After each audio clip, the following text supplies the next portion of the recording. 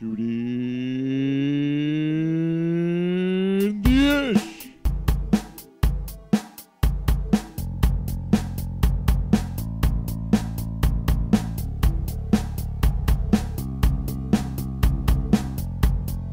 Waddle doodle.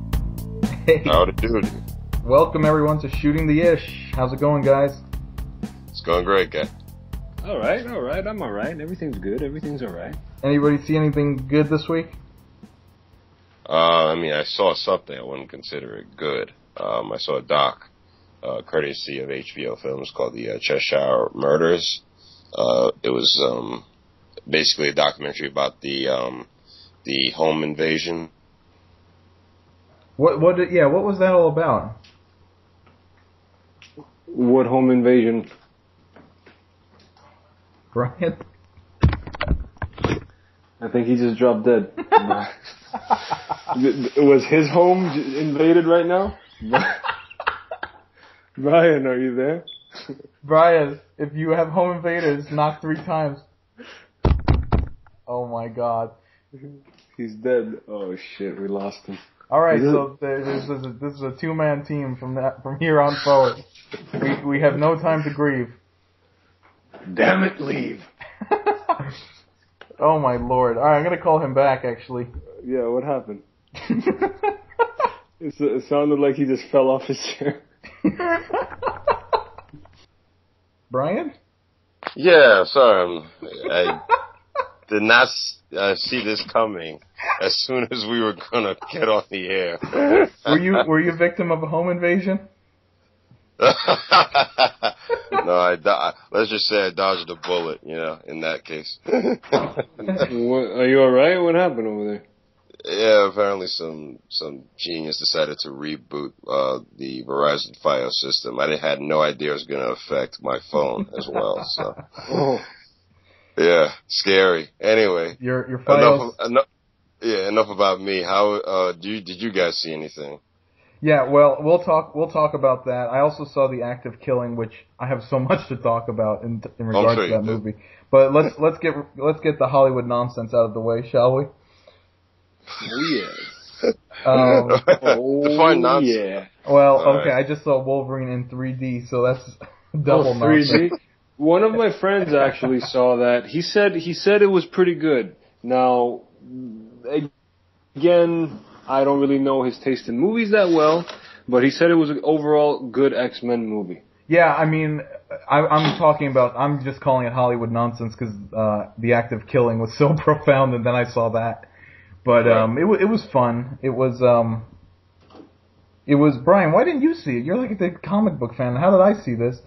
I mean, I'm just not interested in Wolverine's storyline. I don't know, something about it that just doesn't compel me to watch it. Like, I'm into like Batman, Superman, and I'll tolerate Spider-Man, but we clearly know he's kind of gay. That's a whole nother story for another time.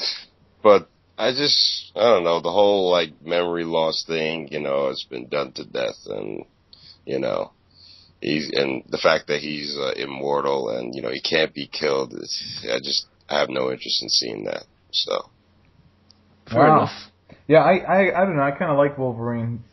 He's like a badass character, like Iron Man. no, Batman. he's a badass character, but I don't know. Well, all right. Here was the plot, I guess, of the movie, or the premise. In World War II, Wolverine is being kept in a Japanese prison camp in Japan, in Nagasaki. That's original. As the atomic bomb drops, he saves a guard and covers the guard's body, taking the blast of a nuclear bomb. Right. So the guard has become old, but the guard still doesn't want to die, so he calls back Wolverine to see if Wolverine does want to die. So they found a way that they could transfer powers, basically. Uh-huh. And that was the plot of the movie. The movie itself wasn't too bad. It was pretty enjoyable, actually. Obviously they had some goofy, gimmicky comic book stuff, like having a skinny Japanese sidekick with bleached red hair that could perfectly fight anyone in karate and kill multiple people in a minute. But they did one really stupid. Well, it wasn't stupid. It helped. It worked in terms of the story, but they kept doing flashbacks to Jean Grey. And whenever I saw it, those moments did help the story, but they were also a constant reminder of how bad that last X-Men movie was. Right. And every time they did it, I just felt like saying, "Shit, forget about that stupid X-Men movie." Like you're reminding everyone of how bad that old X-Men movie was. I guess. Right. I mean, it's there. They can't erase it. So. No, I'm just saying. I know they were trying to reference The Last Stand because the story's supposed to take place years after. Spoiler alert, Wolverine kills Jean Grey when she was in the Phoenix mode. So, I mean, but yeah, I don't understand why they would want to reference that film. Which actually begs the question, what if Darren Aronofsky, did get a chance or did go forward with his material, What's that? What did he want to do? Well, here's the thing. He was the first to have the material, and they were going to have him direct it, but he backed out for whatever reason. And he did? Yeah, he did. And then the director, James Mangold, took over. Why did he walk off, or why did that fall apart, Brian? This is just based on my assumption. I guess, him working on a studio project would mean that he would still have to answer to, the studio, in this case, 20th Century Fox. And, he probably wanted to come up with something original as a standalone film. And he basically just didn't feel like answering to, the studio heads. At least that's my assumption. Because if you look at his past films, they're all, uniquely original, from Requiem to The Wrestler. And they're very unconventional in a great sense. So I guess for him, I just feel like, if he did this film, there would be a hell of a lot of interference from the studios and Marvel Comics and whatnot. There's definitely the notion that they can't give up on the storyline once it started. So I felt like the only things that hurt this movie were things from the past because they had to loop everything together. Right. Whereas if they just went full forward with it, just Wolverine, and he gets into the middle of whatever situation, and he's just a funny character in in a political situation, it's kind of good, Right. Because he's not supposed to care, and he's just supposed to be the badass that he is, right? Yeah. So the fact that they keep trying to tie all these movies together, Marvel's been doing that. I think in this case hurt the movie a little bit. Little scenes here and there. Gotcha. But the story was good. The story was basically how Wolverine got his groove back. They gave him a Japanese girlfriend. Oh, okay. And the whole thing took place in Japan, or for the most part. Mm. And the bad girl, or the bad guy, I suppose, it was a bad girl. It was a viper spider woman. I don't know if, excuse me, not a spider woman, a snake poison villain. I don't know if that's is that an X-Men character, or is that something new? All I know is that just sounds funny on paper, but who's keeping track? Yeah. But it is, I guess, a relevant superhero Wolverine, because he is pissed off like Batman or Iron Man, but also he's like a product of government experimentation and shit like that. And with this day and age, with people being just so much bigger, everyone's influenced by hormones and stuff like that, and now we have all these genetically modified foods and that. I guess it's a relevant hero because he feels everything. He can't stop feeling everything. He constantly is in pain, and he's a product of government pampering. Augmentation in his sense. No, but is he in pain because of the skeleton? Of the adamantium? Yeah. He's in pain because he's an asshole, I guess. But also because I can relate. He puts himself into positions.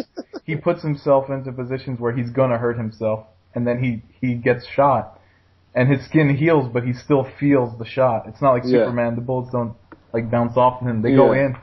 Yeah, and then the body expels him. I know that. I know when the claws come out, it hurts him every single time. That I know. But in general, Does he feel pain constantly because of the adamantium in his body, like basically replacing the skeleton or taking over the skeleton?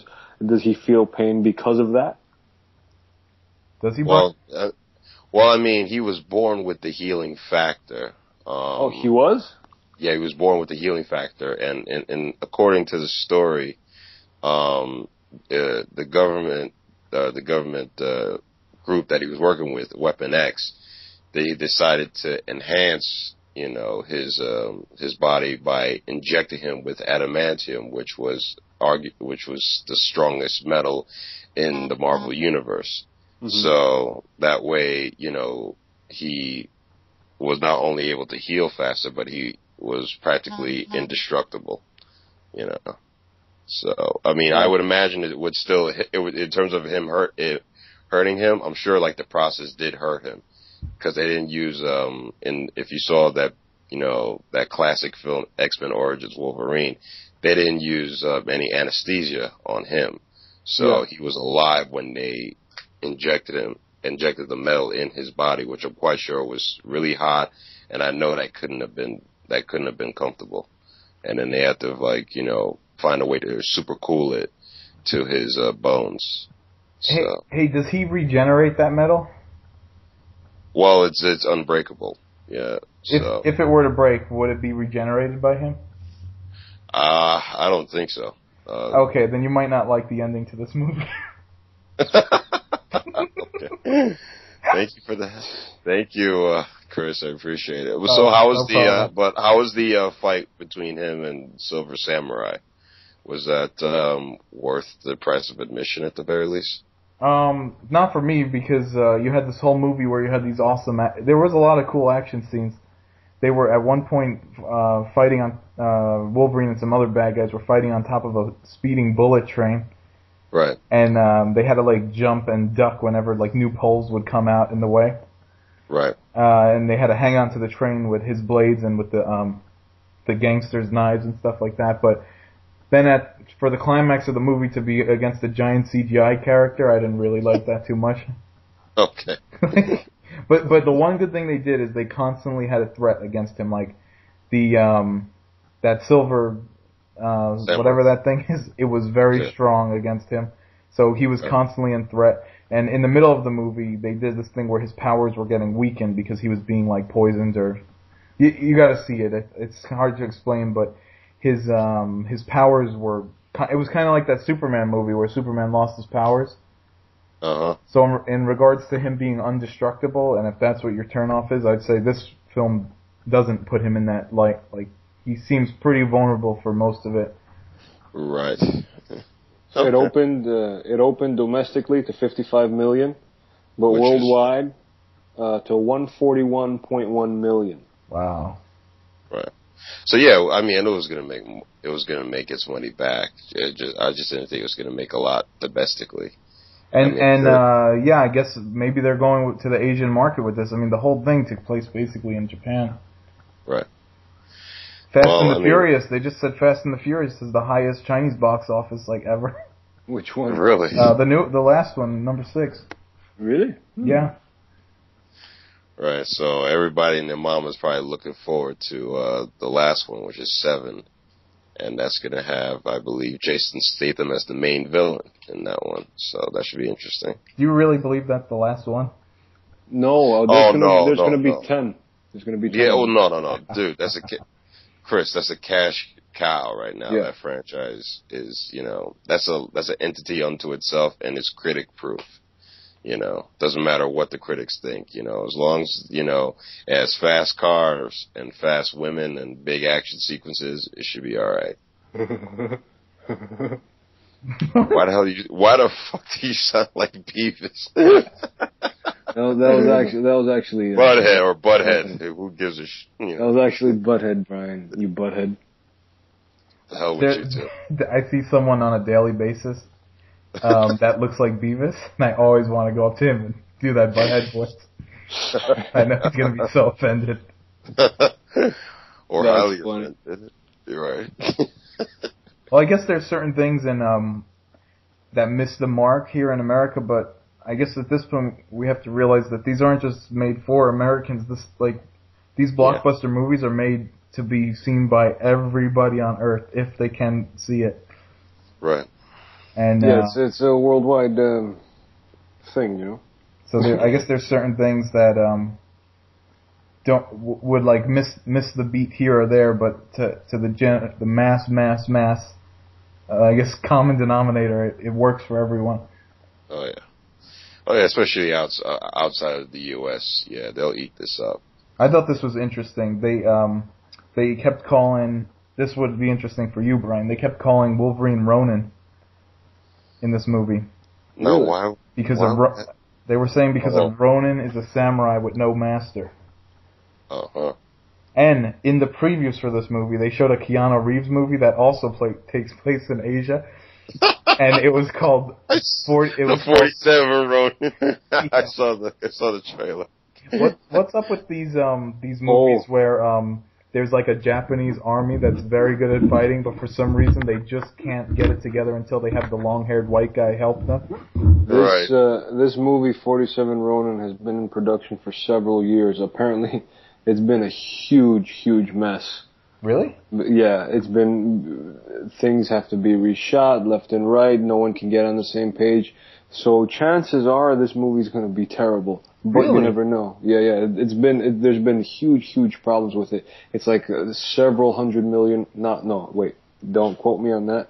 But it's a lot of money. Millions upon millions over budget. It's been postponed, pushed back over a year. Just production alone. It's a big mess. I remember reading this last year, so I don't even have any of the details now. The trailer was actually one of the best trailers I saw. So I guess kudos to whoever cut that trailer because it was pretty cool. It could be really good. I don't know. Well, I mean, what other trailers did you see? I mean, if that was the best one, just out of curiosity. What other trailers did I see? Oh, there was another really good one. They didn't show the Gravity trailer, but I've been seeing that pop up online. Right. They showed the crappiest trailer I saw was probably Percy Jackson versus whoever.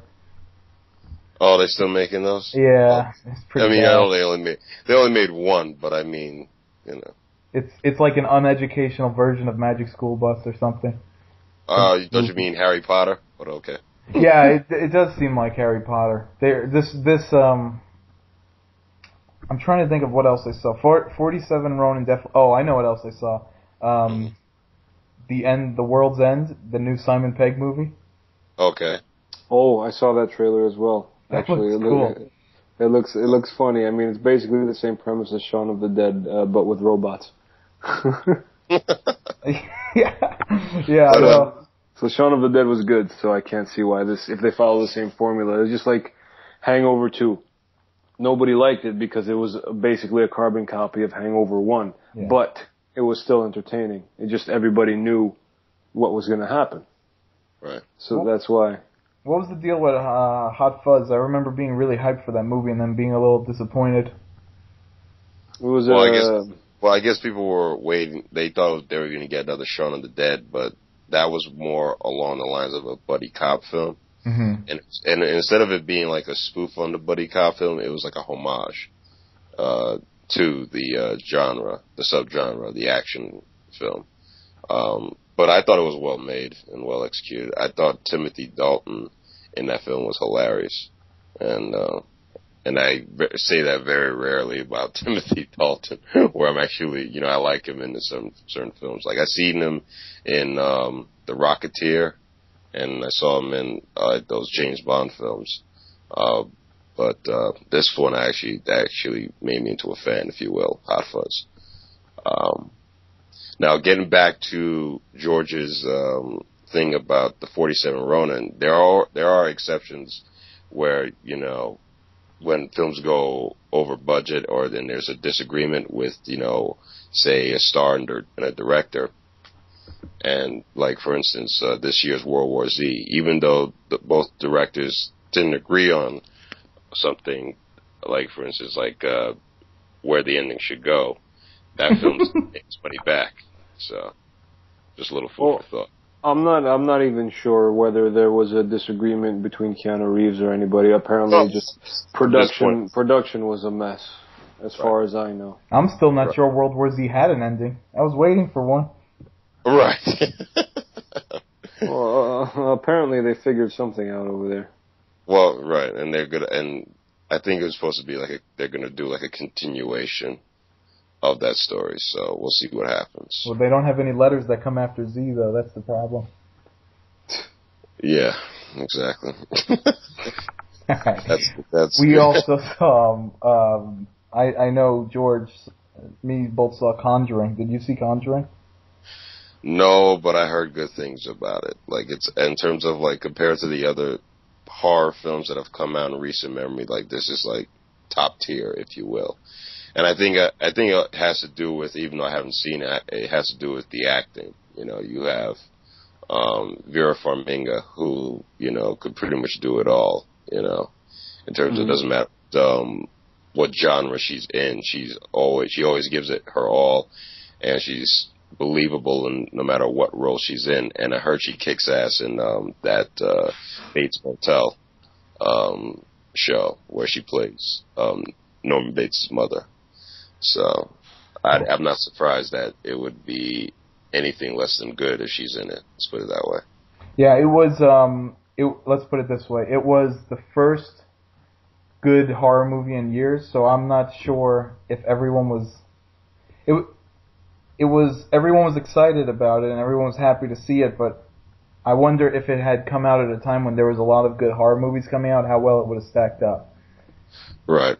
Because but it was good. It was well made. Like for instance, like if it came out, like, say, I'm just painting a scenario here, like suppose it came out, like, say, when the latest entry to Saw came out. Yeah. Obviously the average moviegoer will want to go see Saw first before they ever saw Conjuring. Well, Conjuring, they might think, oh yeah, I'll just rent it. But because it's been roughly a slow time in the movies this year, you know, people, you know, it caught people's attention at the right time. Yeah, it didn't come out on Halloween or anything like that. It came out well before that. It was, you know what it was? It wasn't a gore movie. It was a true ghost horror movie. And there hasn't been a good one in a long time. And you can't count Evil Dead because that's a remake. And we can't count Mama because that was a Japanese remake. Right. So in terms of American-made horror, you know... Not based off of any other remake. Not based off any other remake. And it was well made. And look, let's face it, bad horror is easy to come by and it's hard to watch. Right. All you have to do is go on Netflix and just enjoy. And see if you can't fall asleep before the time some of those movies are over. You know the beginning of how many of those movies I've seen? I don't know what the ending is because I fell asleep.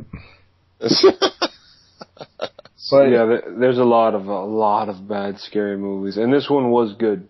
You know, you can't help but draw the comparisons to Amityville Horror, but apparently it was the same couple that investigated both occurrences. Well, this is I think this is like a prequel. Yeah. I think it was. Okay. In terms of horror, I was just to tell myself how good Conjuring was. I watched some bad horror movies, and there was a couple things I noted. Bad horror movies have like soundtracks that are not part of a score. They're just like a random like upbeat song for no reason in a scene. Right. Whereas, like, say, like you want a decent horror film, when it has like a good score, it can enhance the film for the most part. Yeah, I mean, look at any good horror film and tell me, has there ever been a song as part of the soundtrack? And I don't mean, and if they do, it's part of the room tone. 1408, that song was playing on the clock radio. The Shining, that scene where he was in that big room and the radio was playing, that was a radio that was playing live. So there's always audio mixed with room tone. And that's cool because horror is always atmospheric, but when you put a soundtrack in, you cut that. You don't focus on any more tone and you don't focus on any more score. It's just a song for the sake of being there. Like, was this the fucking director's favorite song and they just had to put it in there? Right. There was little stuff like that. Like, it was really well done. They had a character who was a cop who was, if for no other reason, you should see it because they had this cop character that was like the meathead muscle character in The Conjuring. Mm-hmm. Yeah. And when the ghost appeared to him, and the ghost, like, you know how ghosts will, like, appear to you and then, like, disappear behind a wall or a door? Yeah. Uh-huh. When the ghost did that to him, he was like, hey, come over here. And he, like, followed the ghost. Yeah. That was funny. So the acting was good, everyone played their role, but it wasn't, like, over the top or gimmicky. Like, it was all pretty solid and pretty fluid. And the audience was in it the whole time, start to finish. Right. So they were like, so they jumped up when need be, not need be, but like they were genuinely terrified during certain scenes, and they had a couple of like boo scares in the movie house you were in. Okay. Well, because in horror, pace is better than quality. Well, this movie was also high quality, but the pace was perfect, pitch perfect pace. Gotcha. And basically, it was half ghost story, and then the end, it kind of turned into an exorcism movie, the very end. Oh, okay. And they had to perform a little exorcism. But I don't think I'm ruining anything. It's really, really good. Creepy ghost stuff, lots of scares and all that stuff. Mm. But, yeah, I mean, you need tension in a horror film, and this movie had that. Start to finish, tension. That's it. What did you think, George? Yeah, I agree. The movie opened up with a different story from a different couple, and then that story led to the introduction of the paranormal investigators. So then that led to the new haunting, which led to another haunting. That's a haunting within a haunting. So it was like basically 2 mini hauntings in this movie and one big one. Oh, okay. So it was really good. Yeah, I agree with Chris. The pace was very good, and it was entertaining. I liked it. The acting was good. The story was good. The soundtrack was good. I like the whole 70s style. I'm a big 70s guy, so I also appreciated there was like watching it in the movie, you can really see that grain and appreciate the 70s feel to it, where it might not feel the same watching it at home on HD, you know? Right. Now, in terms of like the victims that were terrified in the film, were they like, for the most part, I assume they were likable people for the most part. Like it wasn't like another horror film where you're like, why the hell would I care about these particular people being terrified? You know what I'm saying? Like they're at least likable for the most part. Like they were sympathetic. Yeah, it was just a family. It wasn't there wasn't any over the top characters. Oh, okay. It was just a family. It was a guy and his wife, and they had like 4 or 5 daughters. Like they had a lot of daughters. It was an all daughters family. Okay. Yeah, which I guess works with horror. It's always good to have a female horror actresses, so they were plentiful. That's true. What this movie didn't have was a black person that dies first. So that didn't exist in this movie. Yeah, that's true. Yeah, I wonder. Yeah, there was no role for. I would die first. I would be mad, but I'm like whatever. I wonder if a black actor would rather not be included in the movie at all or die very quickly. I'm leaning toward the former, unless they're gonna get paid a lot, you know. How many zeros in that paycheck? All right, I'll think about it. Put me in the movie and kill me off the first minute. I don't care. A job is a job, my friend. Right. Black people are horror jobbers. Yeah. Horror jobbers. Horror J players. Yeah, the ghost that gives them a damn it leave. Right. You know what they're like? It's like black actors wait outside of the Home Depot looking for horror roles. Right. For the day. Why are you comparing them to Mexicans for? Do you need work? Do you need me to die, man? Do you want me to die? All right, but we need you to get stabbed for real. Yeah, I'll do it. Right. That's a bad analogy. That's like some bad Family Guy example. Yeah, that is. Yeah, man. Oh, that's ridiculous. Stupid. Oh, man. Yeah, I'm gonna die, man.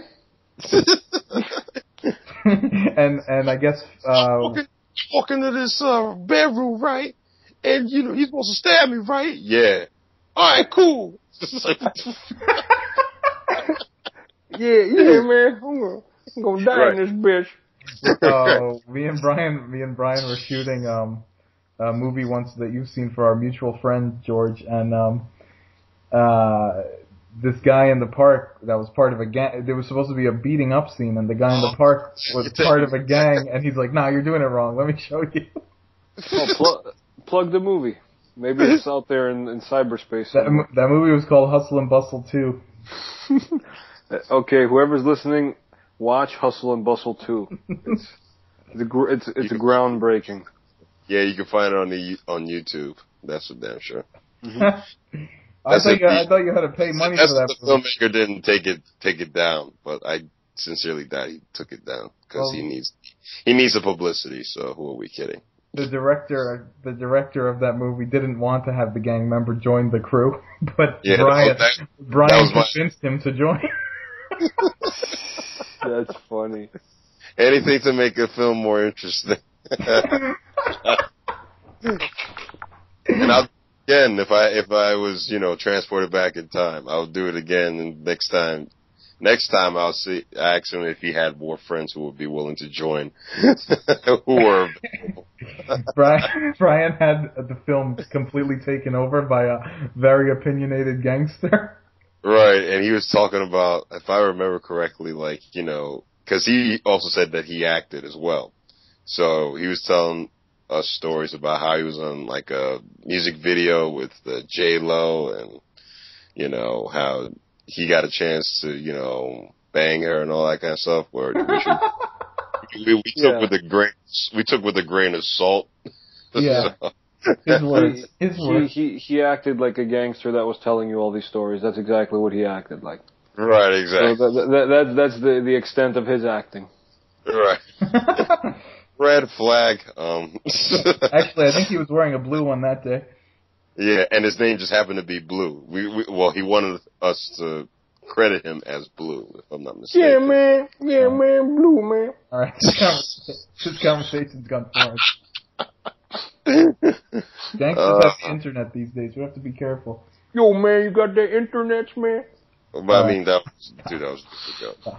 Good luck trying to trace this back. What are the over/under chances of that guy's living status? I don't want to take a chance on that. You can do that yourself. Yeah, but the Conjuring was good.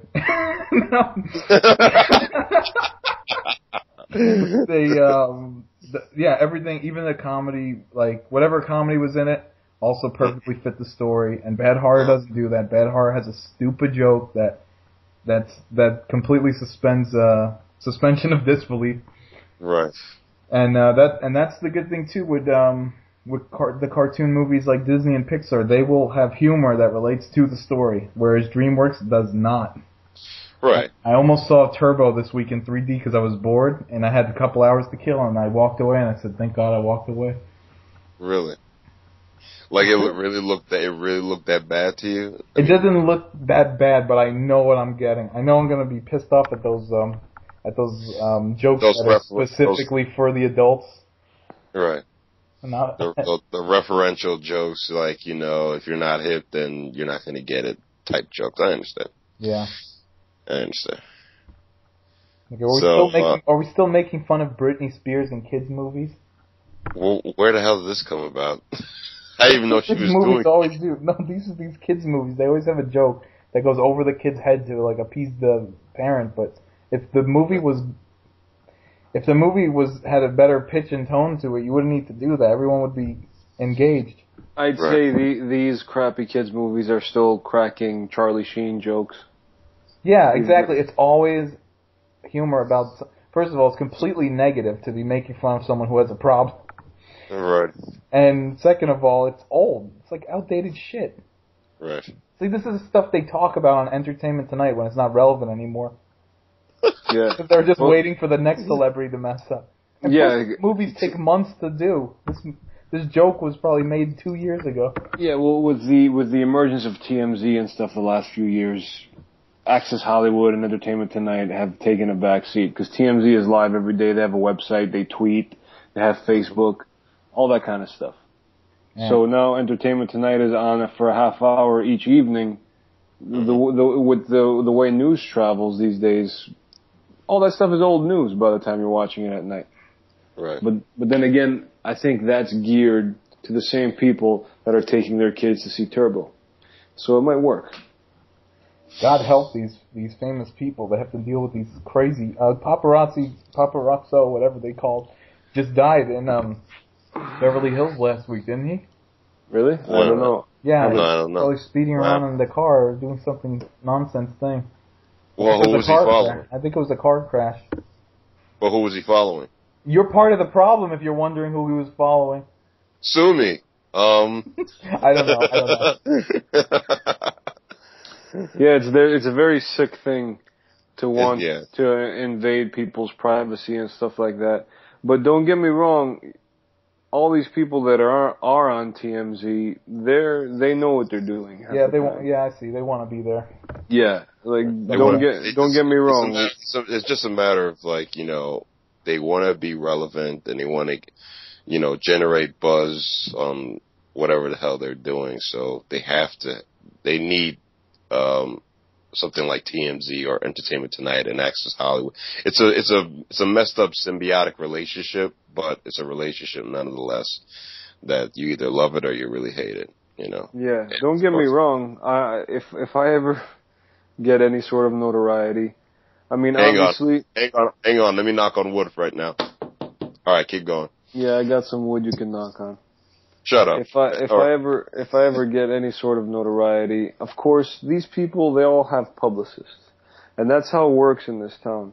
It's a matter of getting you out there and getting people to see you. And then once people start seeing you, they start recognizing you. Once they start recognizing you, they start remembering your name. Once they start remembering your name, that's when you start becoming a household name. Start meeting people, start going to different things, seeing auditions, all that kind of stuff. It's all a bunch of shit, but that's just how it works. Don't get me wrong, I'm a part of the shit. I want to be involved in the shit.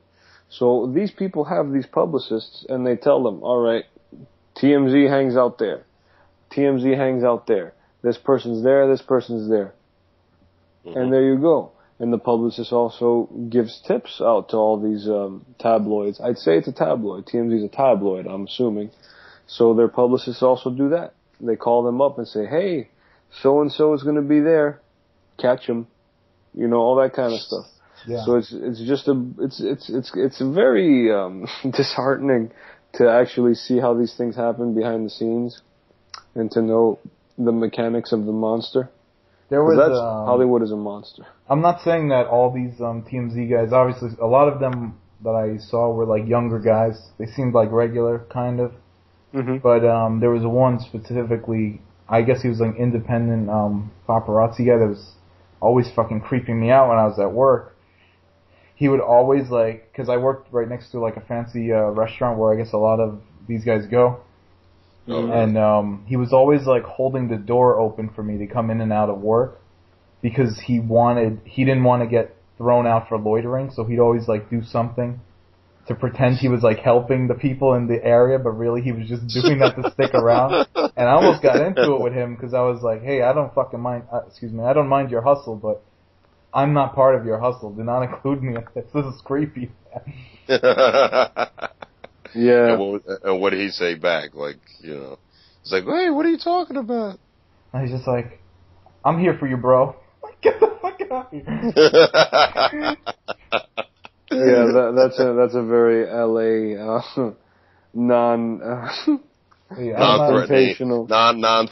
threatening mentality. I'm not that fancy of a lady. I don't need the door held open for me. No, right. Don't sell yourself short. You're a fancy lady.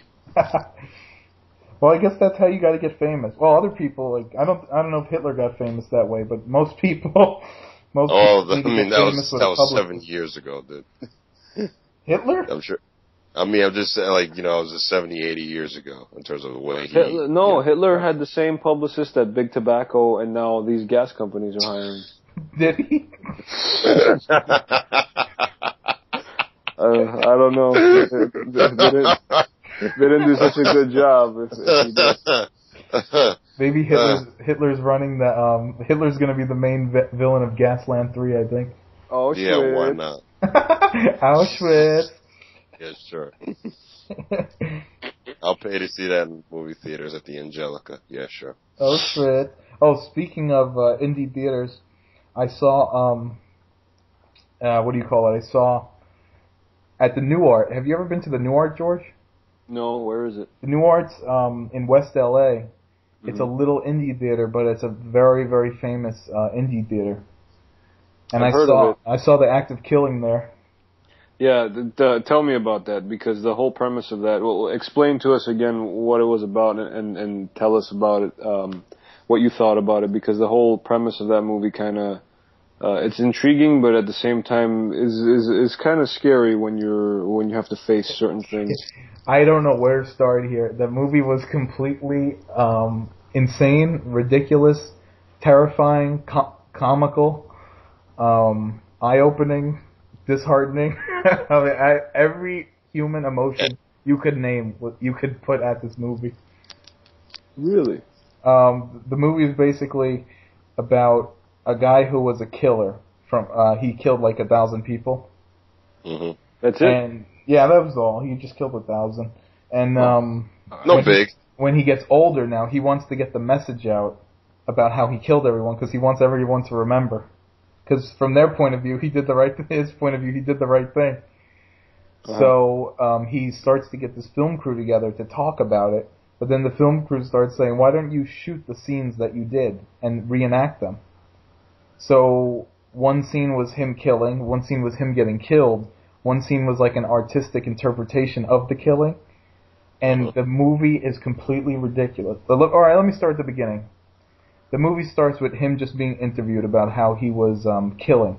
And the type of killer he was this movie takes place in Indonesia. And in Indonesia, they used to be run by the government, but they got taken over by the military in 1965. Now, there was a lot of communists in Indonesia because of everything going on with the Cold War. Right. So the military decided to have a death squad, and this guy was part of it. And the death squad could kill communists. They could kill Chinese, ethnic Chinese people. And they could kill intellectuals or whoever they wanted, whoever was a threat to that new military government going on.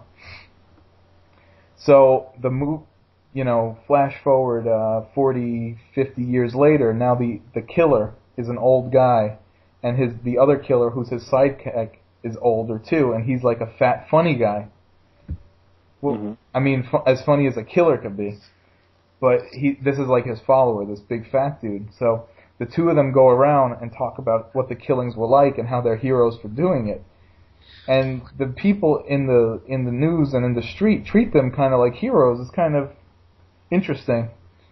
So they start recreating all their horrific crimes, I guess, war crimes. But their point of view is, hey, we won the war. War crimes are people who lose the war. They go, George Bush isn't in jail for war crimes right now, is he? Wow. So they recreate their crimes on camera, and they show, look, we actually found a more humane way to kill. It was less messy. We would take this chicken wire, and let me show you how we did it. And they were like very nicely showed how they strangled people with chicken wire. Yeah, but then every time they would shoot one of these scenes, they'd edit the scene and they'd go back and they'd show it to the guy who was the old killer. And he would be like, "No, it's not right. I would never wear white pants. We got to do this again." Wow. So he goes, "No, this is not right. We got to do this, this, and this, and this." And his whole thing was he wasn't very educated, but he was always obsessed with the movies, and he was obsessed with gangster movies and movies Nazi movies and movies that had murders. So when he was young, he was in a gang, and what the gang would do was they'd buy out the rest of the tickets for a show of the movies, and then they'd just scalp the tickets outside the movie theater for a higher price. So he was a gangster who was obsessed with movies, and then when the military took over, they'd let him be basically a killer. So he just dressed and acted like he was in a American film because that's what he loved, and he would just kill people accordingly, pretending he was Scarface and stuff like that. Oh. I thought he would be like in some suits. You know what? Scarface didn't come out that early. He would dress like a movie gangster and those sort of things. Yeah, he was dressed as a gangster. There was even scenes where he was putting on like a comical pimp hat just for the hell of it. And right, like now you're talking about like gangsters in the vein of like a James Cagney or Edward G. Robinson, like back in the 30s, or we talk 30s or 40s, or just a gangster and like those. Like obviously, like Scarface. Yeah, I guess kind of with the whole suit and everything. Oh, okay. Because I guess this was done in the '60s, so it was before Scarface and that. It was probably before. Yeah, it was before Taxi Driver, but right. So okay. It was. He talked a lot about how he used to watch gangster movies and war movies and cop and crime movies, and how he idolized them and wanted to up the ante. Whatever he saw on screen, he wanted to do more of that. So. It really was telling how powerful movies could be in the wrong hands. So then he starts recreating the scenes, and the shit starts to get to him, like, because he starts playing the victim some of the times, and he starts like, there's a scene where he's like throwing up because of it, and there's a scene where he can't record anymore because he's just sad.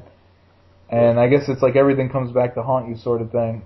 There was also a scene where it was his nightmare where he was laying in bed and all of a sudden someone came and they're like, "You killed me, I am back." And they had him dress up as like this weird ghost. And he goes, "This is what's in my nightmare." And it looked like a theater actor in tight like green spandex. Oh. So the whole thing was there was a lot of comedy in the whole thing. And then he convinced the fat gangster, he goes, "We need to have comedy if this is going to be a good movie, so you need to dress up like a woman in every scene." So this big fat guy was dressed up like a woman always. Jesus. They're like slapping they were like, "Now," and they were like, "Now let us show you how we killed a woman." And they like reenact that, and they're like smacking the fat guy in the belly. They're like, Are you pregnant with a communist? Are you pregnant with a communist?" This is a doc, correct? This is a documentary.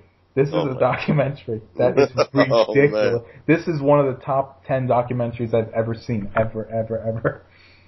Top 10 in your, okay.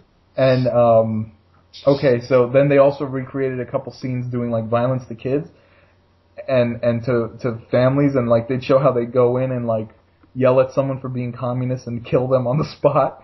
And like take them away, and the kids were crying for real because they didn't realize it was acting. Kids kind of get lost in the mix because these guys recreating it were really the ones who did it, so they were quite good at it.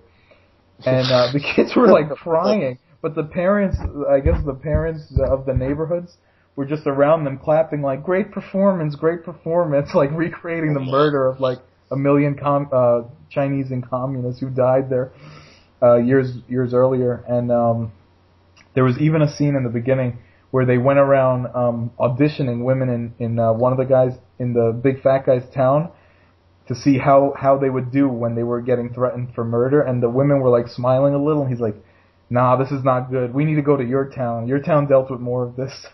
So they went to a new town just to cast people who remembered the murders and could recreate them more.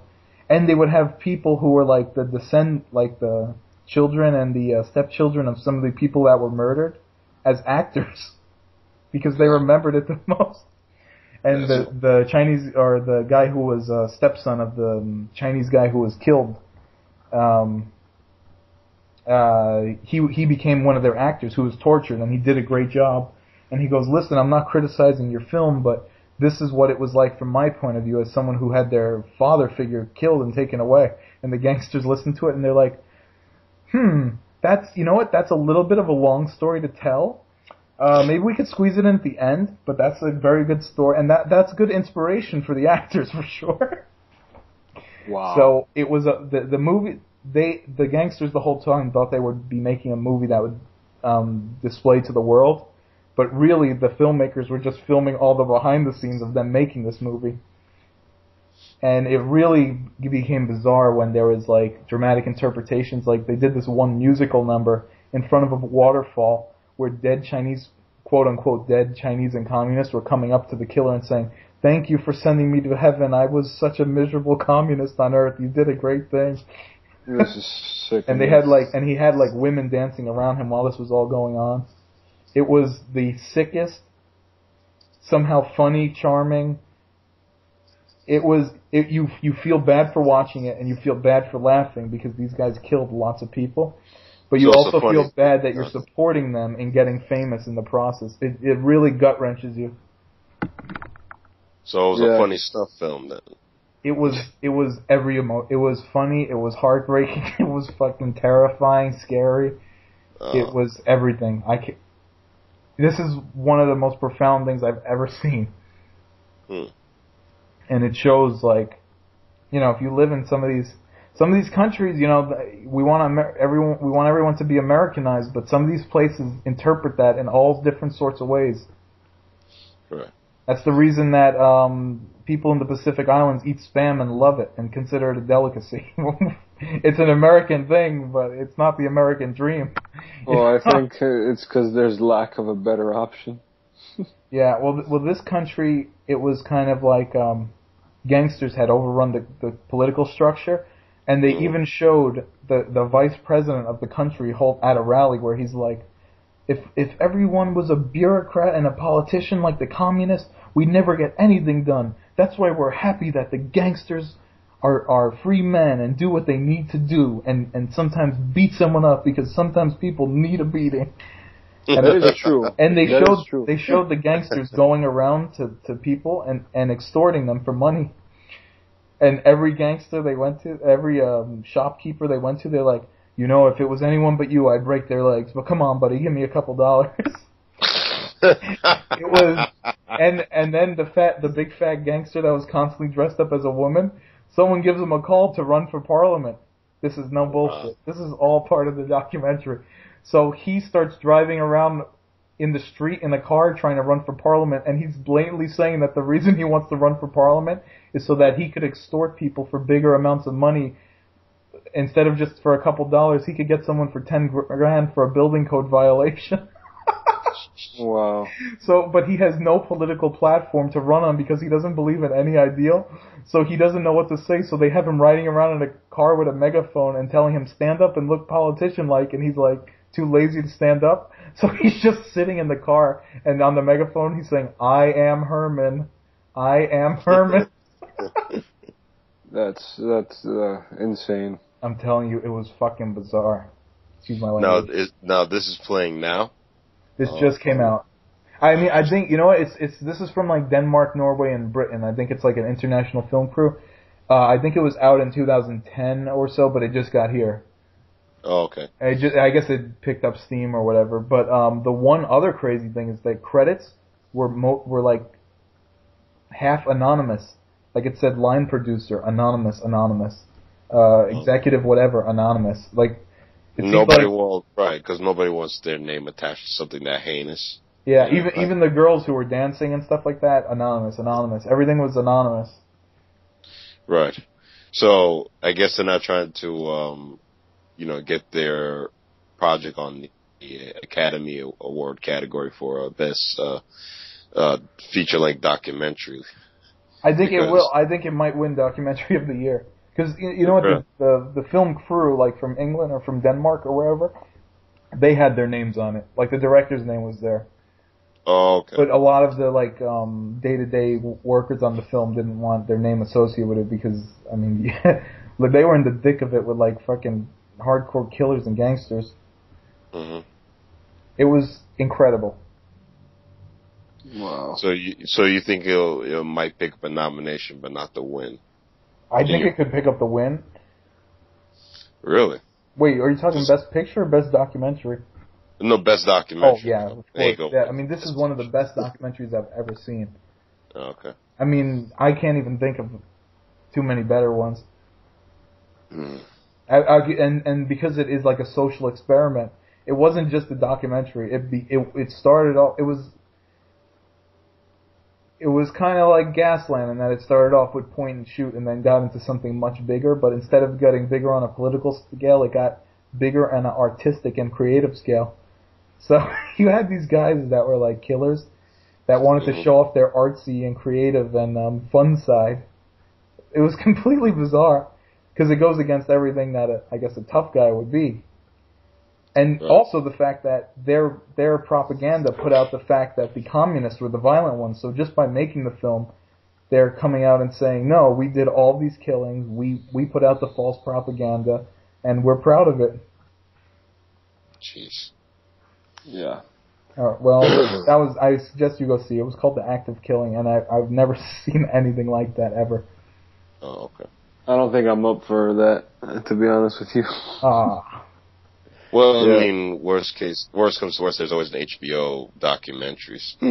Oh yeah, let's. I didn't mean to. But I mean, I'm just gonna be honest with you that compared to what you told me, this one is actually pretty tamed.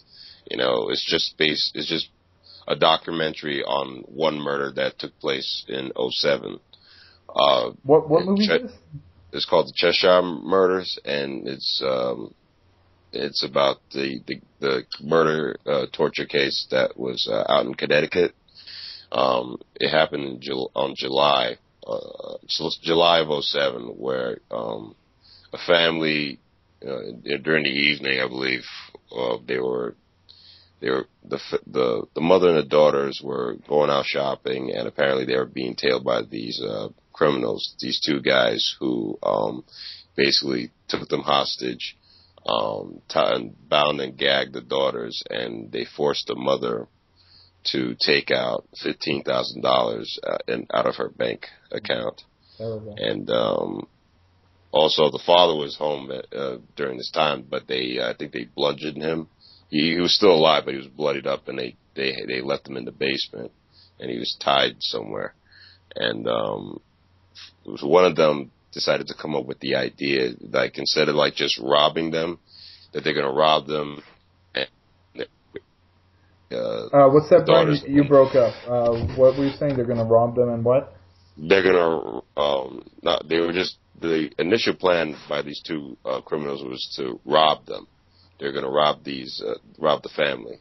Mm-hmm. But instead, somehow, somewhere along the line, one of them came up with the idea of, sexually assaulting the women of the family and tying them, and also burning them.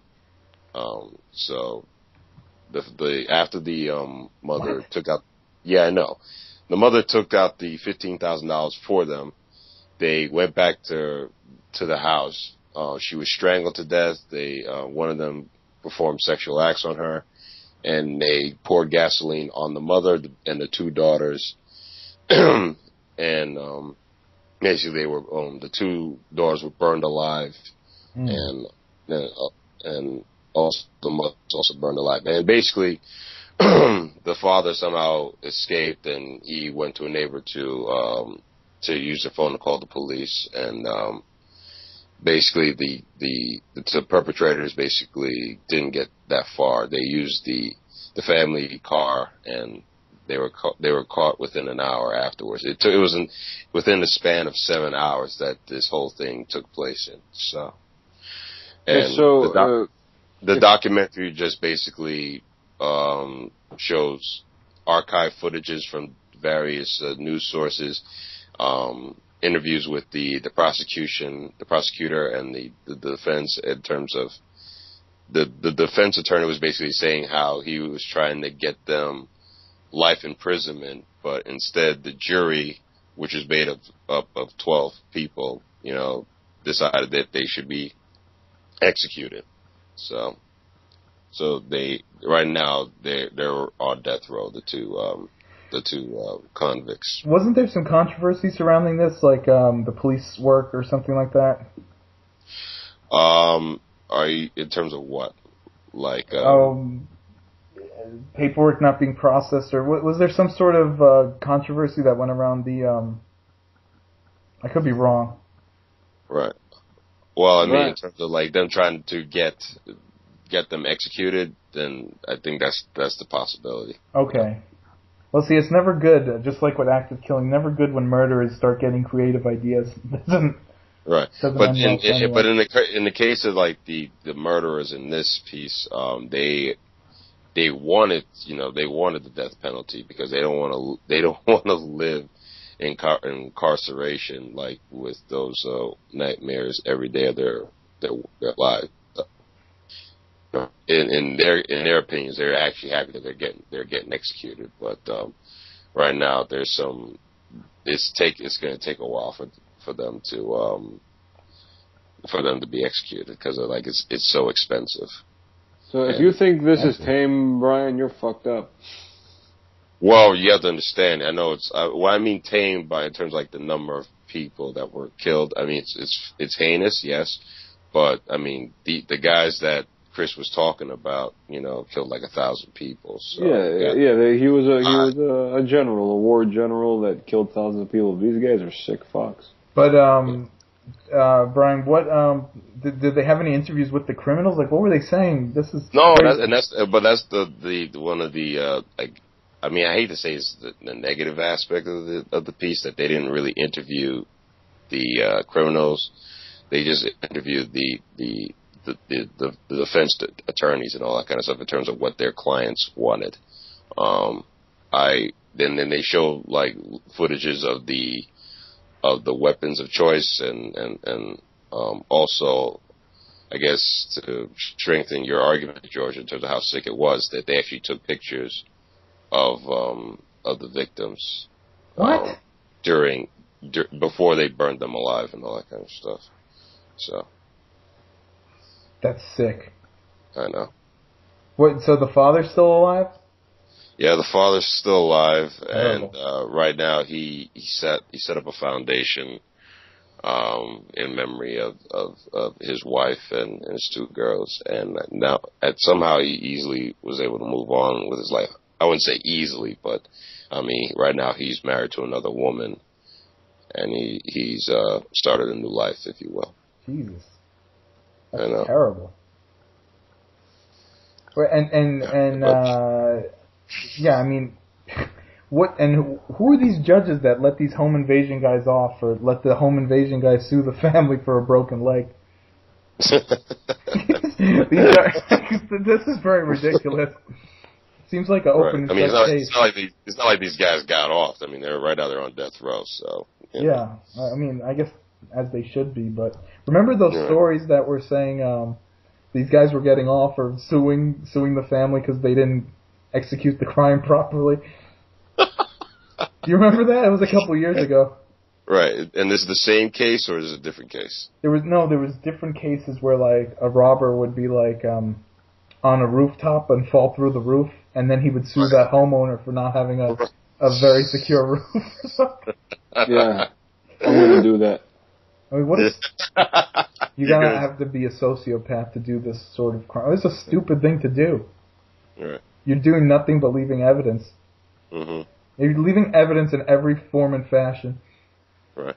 And, it's amazing how back in the day, cases were few and far between. You didn't hear a lot of stuff like this. I mean, in terms of like, slips and falls. But when you have like, nowadays you hear about people who are breaking and entering, and then they're hurting themselves in someone else's property, and they're suing the homeowner. Yeah, because Americans are out of shape. Our robbers are out of shape. Yeah. Obesity at its finest. Reminds me of that. Obesity running through the robber community. Why does that? It actually does remind me. It reminds me of like, I think there was a documentary out about obesity in America, and I don't know if it was you or a friend of mine. They were telling me about one. They were watching this doc that the problem with the military, the thing that was a hurdle for the recruits was obesity. The recruits of what? Of the army? In the army, in the military, in a sense, like, it wasn't so much people like, saying no to them, but it was the fact that, they couldn't, like, they couldn't allow these people to join because they were so fat. Well, that happened to me once, actually. Oh, really? Yeah. I took the art. You took the part? I took the army test. Okay. And I took it with someone who got a 40% out of 100. Okay. And they were like, "Yeah, you could join." I got a 97. Wait. I got a 97 out of 100, and they're like, "You need to lose 30 pounds." Yeah, they don't take you. If you're severely out of shape, they don't take you because it's not. They don't want to have to deal with getting people in shape. Yeah. You know, they want you serviceable. Yeah, they need to be able to train you in 2 weeks, not make you lose 20 pounds in 2 weeks. Yeah. Right. So if you can sign up, but then you have to be like, you have to have a commitment, you might have to like check in with them, make sure you're losing weight or something. Right. Yeah, they send your ass to Jenny Craig or something. And I said, "Fuck that. Right. We can't have skinny Americans." I got some In-N-Out burger after that. Oh man, yeah. I have to try that new monkey style. You don't have In-N-Out burger out there, Brian, huh? No, we have. It's only a regional thing. What's that? Well, we have Checkers. No, that's fast food. That's like way fast food. But you have Five Guys burgers. In-N-Out burgers like Five Guys burgers. Oh, I still think In-N-Out is hands down the best fast food burger you can buy. Hands down. I agree. And I've been there. It's been 3 years since I've been out there. And yeah, the taste still stays. Let's put it that way. Yeah. And I think my colon's still messed up, courtesy of In-N-Out burger. So. It is heavy. Yeah, you can't have plans to do anything after that. What are you talking about? It's not that bad. When you eat the 4-stack burger with the milkshake, it is bad. No, well, yeah, if you eat the milkshake and all the cheese on the fries and all that kind of stuff, yeah, that's bad. But you got to go in there the smart way. Get 2 double stacks, protein style. With the lettuce wrapped around. Lettuce wrap, onion and tomato, boom. And then you're full and you feel nice. Yeah, I don't ever feel nice after I leave there. But then again, I'm not making wise choices when I'm there. No, you go in there and you get a vanilla shake and then you fill it up with root beer afterwards. And then sometimes they forgot they gave me the first vanilla shake and they offered me a second. Yeah, because you just inhale it. The other day I woke up and I felt really good. And I'm like, man, I feel great. I was going to work and I was like, you know what? I feel so good before work. I'm going to stop at In-N-Out Burger. And I was at work and I didn't feel so good after that. Wow. I mean, it is good, but I had way too much. Oh, okay. And then I think my body was focused on shutting down instead of being productive. Gotcha. But everything I hear about that company I like they pay their workers good, they take holidays off. They're very well run. They have they almost have like an army system of management. Like you become an ensign and then you become like an E1, E2, E3, and until you get to the top of the level, you cannot touch the burgers. So you do every other job before touching the burgers in that place. Right. That sounds terrible. Why?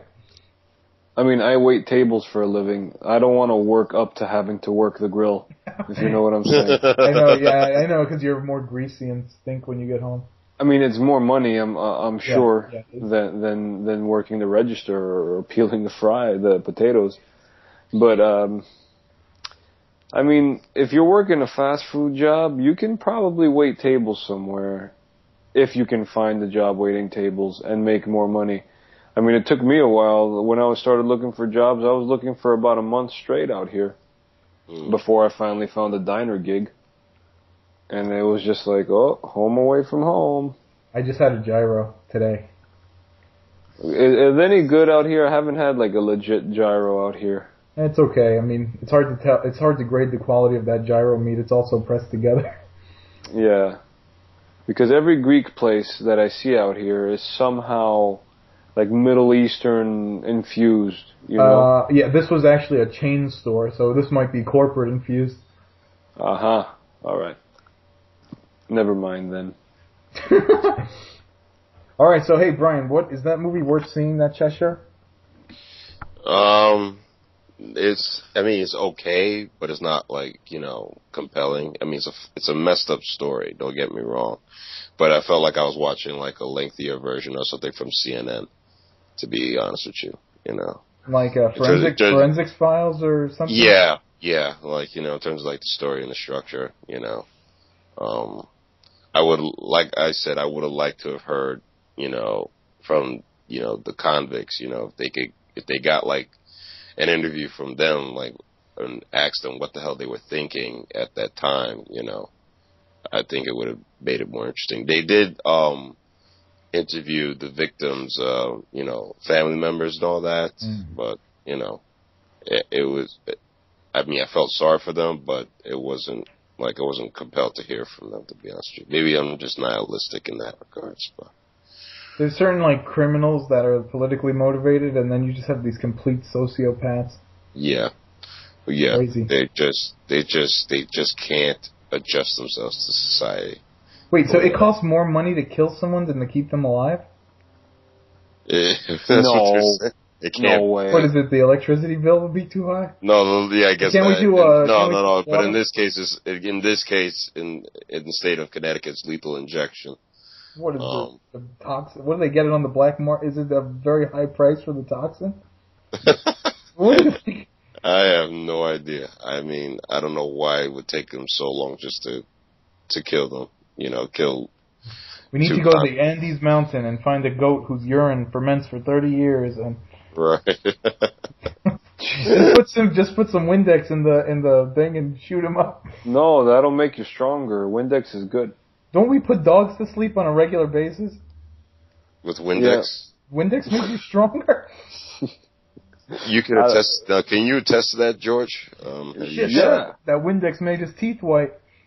Are you kidding me? Sometimes I bathe in Windex. Don't tell me that. If I wake up late for work, I just squirt some in my hair, under my armpits, my crotch. I'm good to go. I'm fucking shiny. You have a squeegee man there wiping it off you? Whatever girl is spending the night does that for me. Oh. One time, for a while, I was gargling with hydrogen peroxide. Yeah, you're not supposed to gargle with it. You're supposed to you're supposed to take like 2 capfuls and like swish it around your mouth a little. Yeah, I was gargling with it, and then Jesus, by mistake I swallowed it, and I went on the internet and I typed what will happen if you swallow hydrogen peroxide, and you know those Yahoo answers where they choose the best answer. Yeah. It said best answer, you will die. So freaked out. I woke up our mutual friend who I was living with at the time, and I said, help, I swallowed the hydrogen peroxide, and he's like, you fucking idiot. I said, I know it was wrong, I realize that now, but help. So we called poison control, and they said you have to drink like a whole thing of it. If you just drank a gulp of it, you'll probably be okay.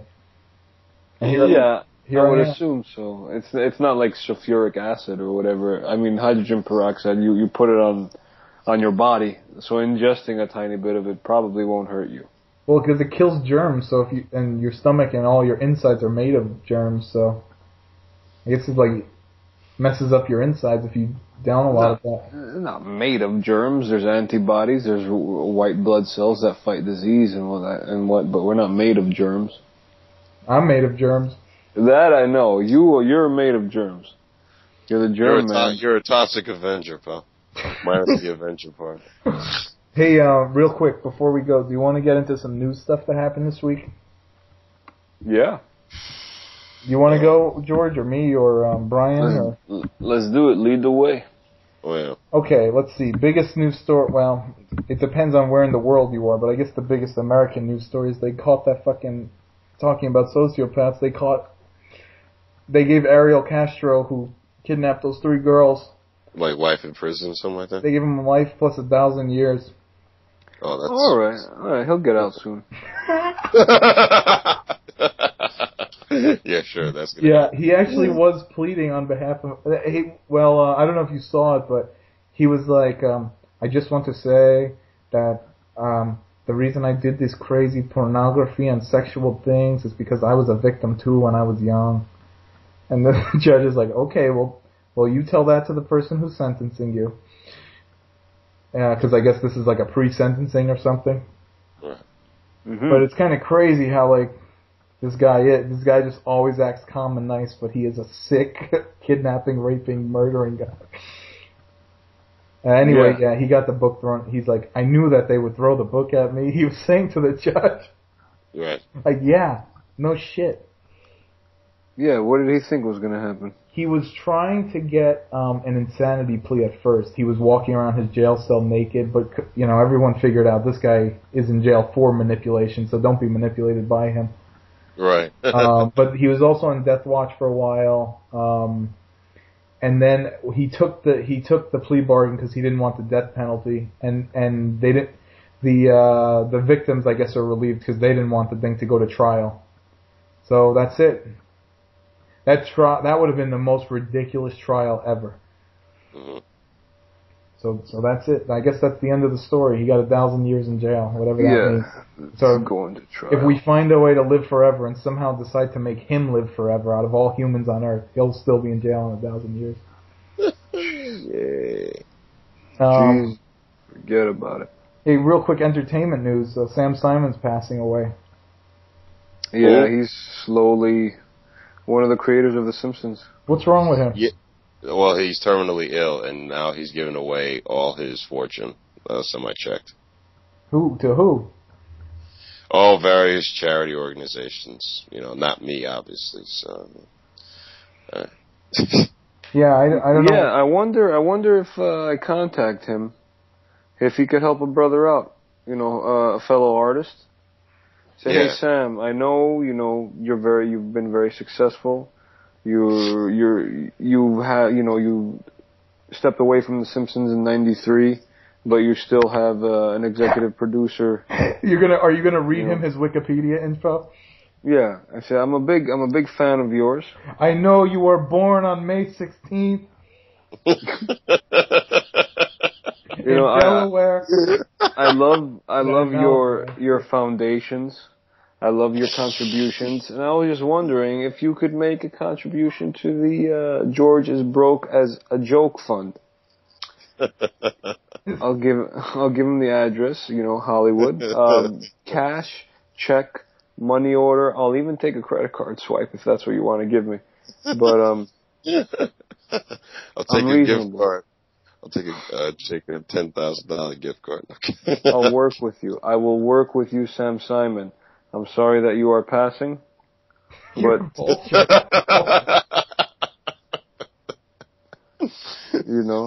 I'm sorry this had to happen.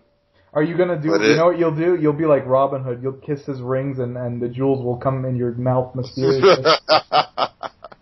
Hey, if that works, that works.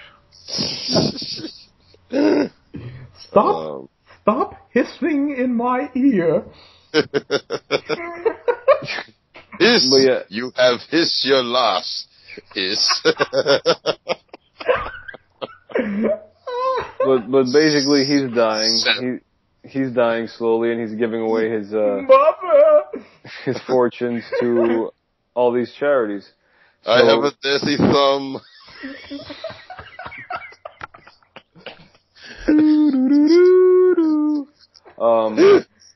So he's giving away all his fortune. He doesn't have any kids. I wonder what his situation is with the rest of his family, because, I mean, if I was rich and I was dying, I would help out whatever charities I like, but I would also give some to my family, help them out. Apparently, he doesn't have any close family, so I leave everything to my Labrador Retriever. It has happened before. It has happened, when somebody rich actually just left it all to their freaking pet, and then to give the family anything. Yeah. How is that even legally possible? How can you give possession of something to an animal? I guess you have to pay. I guess their vet bills and everything would just be paid for forever, and their pampering and playing and. Mm-hmm. I mean, how long after the person dies? Maybe a month would it take for all those people involved to just walk their separate way? Yeah, I mean that I don't get, but those are rich people problems. Clearly. So the interesting thing with Sam Simon is, he created the Simpsons, but he's been off the show for so long, but he still collects mega residuals on the show, and plus he still had the executive producer credit, so he still was making money off everything ever made for The Simpsons. Oh, yeah. So he's rich forever, and he hasn't even worked in the last 20 years.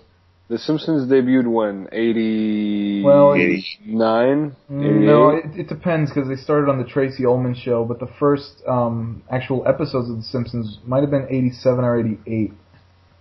Yeah. So basically, he was on that show for 7 years, let's say. 6, 7 years. Yeah, well, and that's not bad. And those were the best years of that show. Yeah. That was good. They're actually planning on doing a Simpsons and Family Guy crossover episode this season. Of course they are. And apparently it's generating a lot of buzz. People are excited about it. Am I going to see it? Probably not. But I would. I'd see it. Well, hopefully Family Guy could shoot some life into The Simpsons. The Simpsons, they've been doing it for like 25 years, man. People, I don't know if there's a new generation that watches it, because I don't really hear people talking about it. Yeah, they just have a consistent 5 rating. Right.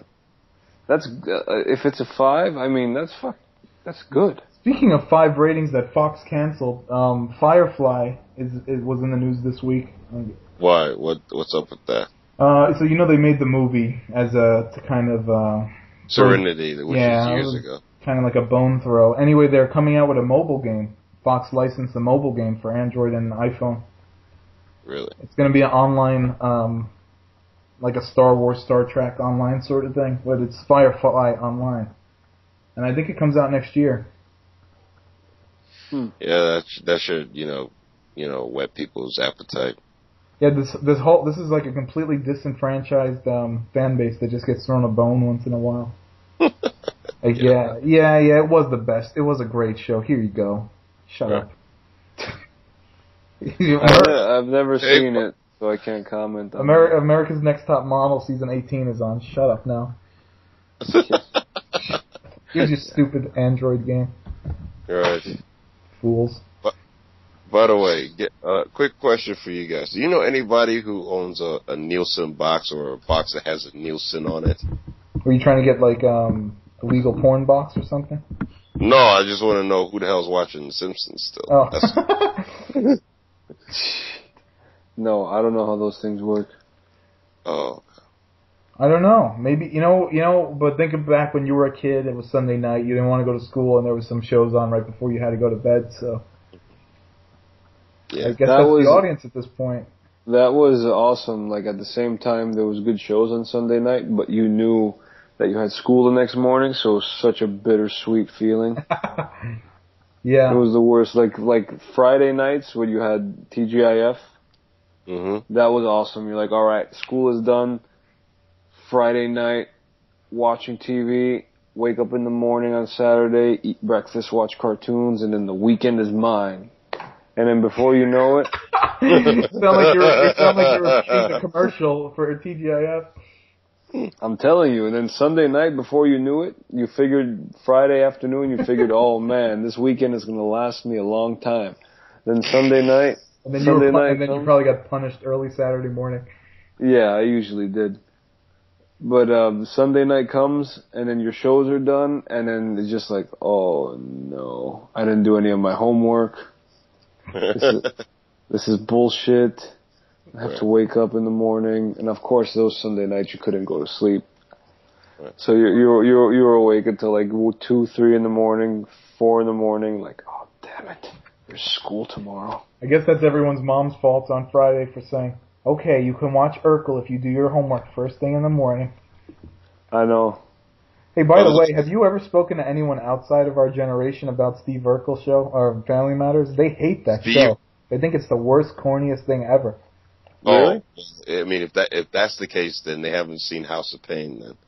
Okay, yeah, no, everyone agrees on that. But in terms of generational gaps, it seems like people that are outside of or older than us completely hate Family Matters and think it's the stupidest, corniest show ever. My dad loved it. My dad still loves it. I used to watch it with my grandma. We always enjoyed it. Yeah, it was great. I mean, of course it was corny. All those 90s shows were corny. Full House, Family Matters. Well, I can understand the older generation not liking it just because it was just way too syrupy for them. I mean, they grew up with like All in the Family and Good Times and the Jeffersons. So I mean, you remember like the 70s was almost like a golden age for television. That when the 90s came along, it was like, what is this? What's all? I mean, you know, you got this black family and you got this like super black nerd who's able to build these inventions, yet he's so super nerdy, and yet the kids love him and they don't quite get it. You know, it's like, how did this happen? Yeah, it was just something that caught on because the show didn't originally revolve around Urkel. He was just a gimmick side character. Yeah, exactly.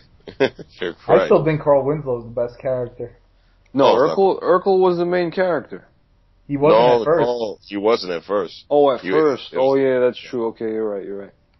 Yeah, it was just basically the family, and then somehow they brought him in as a guest star. What family will let Steve Urkel destroy their house on a weekly basis? And how was Urkel always considered right for doing so? That was terrible. I know. Because Carl would get pissed and everyone would feel bad for Urkel. So Carl would get so pissed that everyone would get pissed at Carl for getting pissed in the first place. You're right. And then everyone would just let Steve back in the house, even though he was trying to bang their daughter. It was like it was that suspense thriller movie where no one believes you and everyone's against you. That was like Carl's life. Right. Yeah, I feel like that sometimes. Brian, can you do the Carl Winslow voice? What do you mean do the Carl Winslow voice? I know you know how to do it. What do you...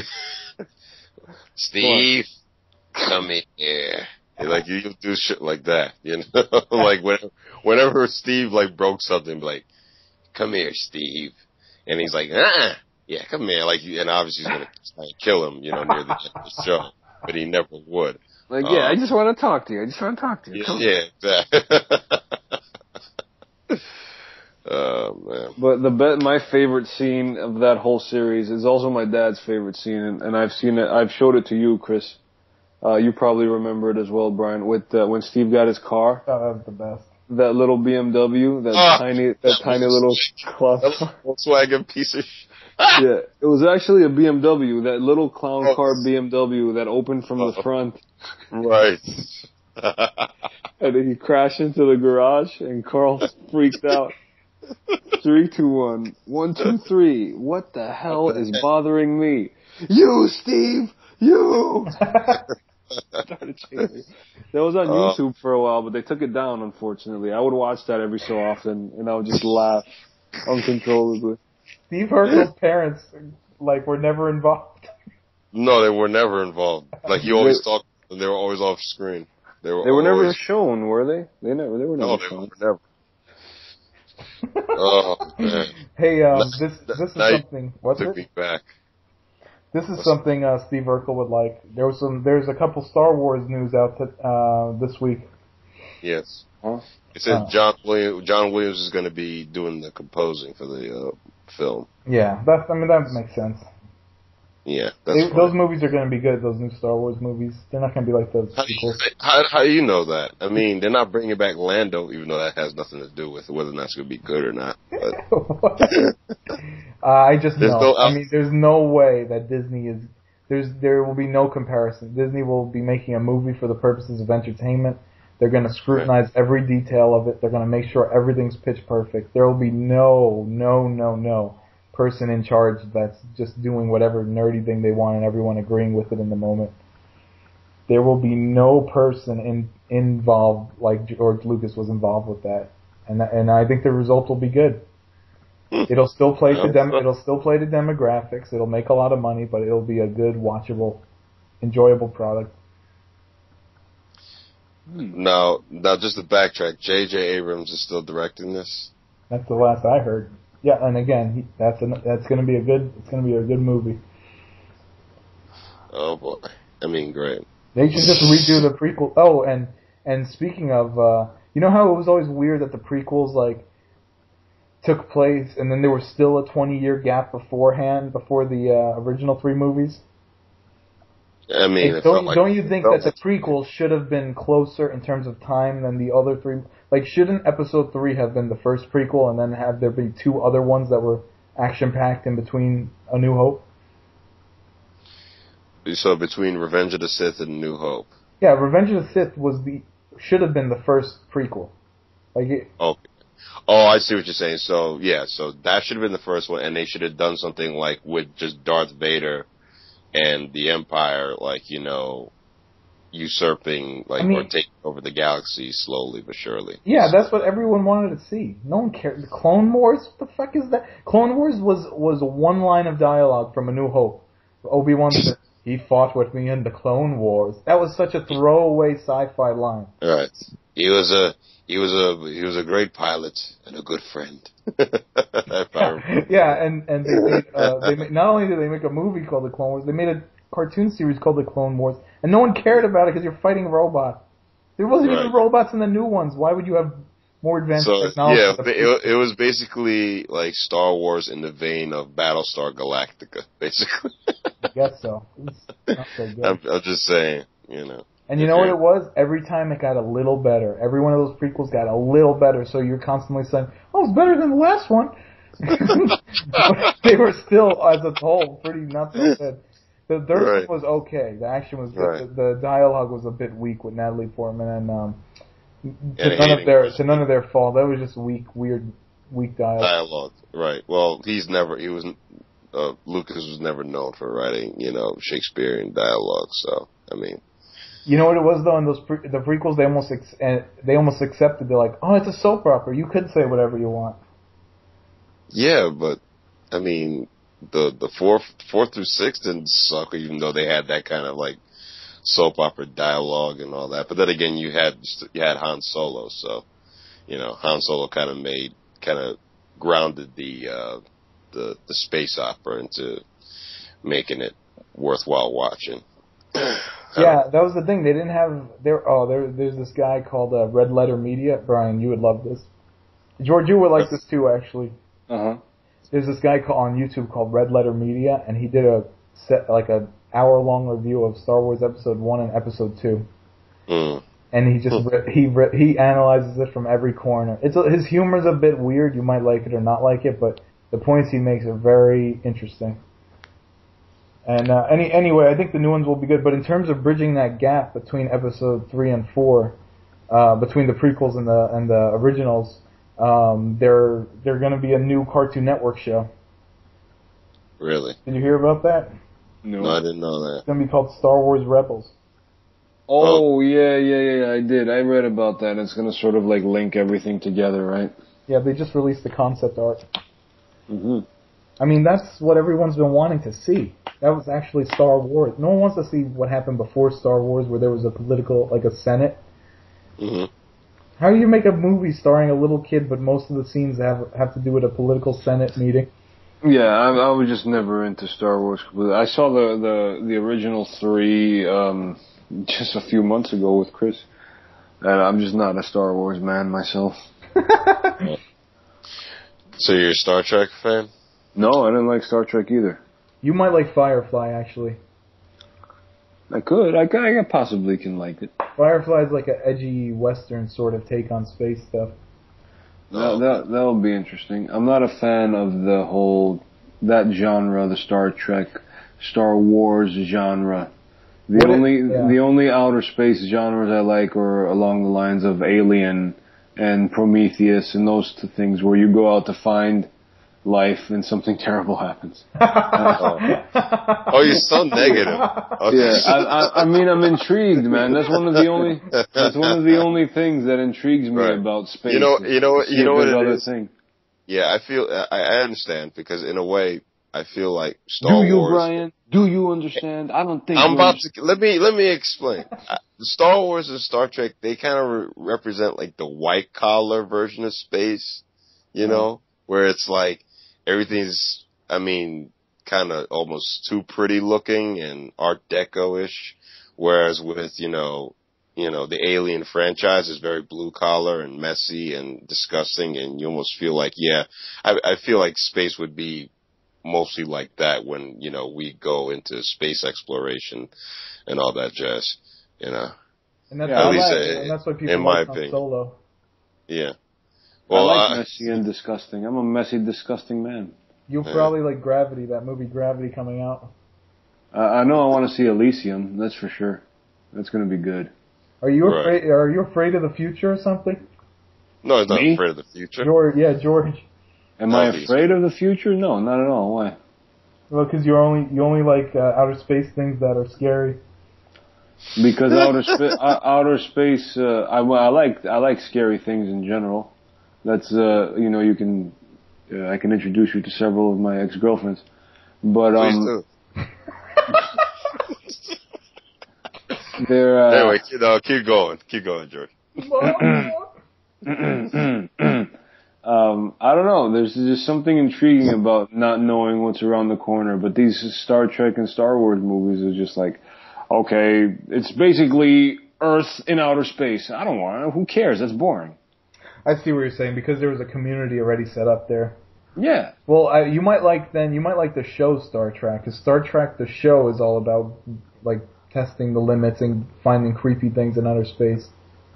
At least some of the episodes are like that. Right. Yeah. That's still space exploration, but but you're doing it alongside other aliens. And in the case of like Kirk, like in the Enterprise, they have like other species that they're working alongside with to continue their space exploration, because obviously we already know that the universe is vast, and God knows how many galaxies are up there and out there, billions of miles away. Or what are you talking about? God created this shit in like 5 days, Brian. 7 days, 6 days. And then he rested. The seventh. On the third day, he rested. I don't know what they teach you heathens in Long Island about evolution, but we learned creationism. Yeah, I mean, come on now. We're all made this way since the beginning of time. Hello. So how come I came out darker? I don't get it. It depends what part of the equator you were made on. It was very hot that day when you popped up. Oh, thanks. The sun that God also created was. I think God put a magnifying glass under you, Brian. Thank you. He tried to get rid of your ass, but it didn't work. Oh, that's terrible. Dodge the beam. Try to burn you. And that's why we all have belly buttons, because God came up to us and poked us cutely. So are you trying to say we're like walking Pillsbury dough guys? What the hell are you trying to say? Yeah. That was like the seal of approval, that little poke at the end. I'll be honest with you, when I don't work out, I'm very similar to the Pillsbury Doughboy. If you see a human without a belly button, send them back to the factory. They need their poke. What if you just walk up to somebody and just poke them in the stomach and ask, "Oh, I was just checking. I'm just checking. You're good."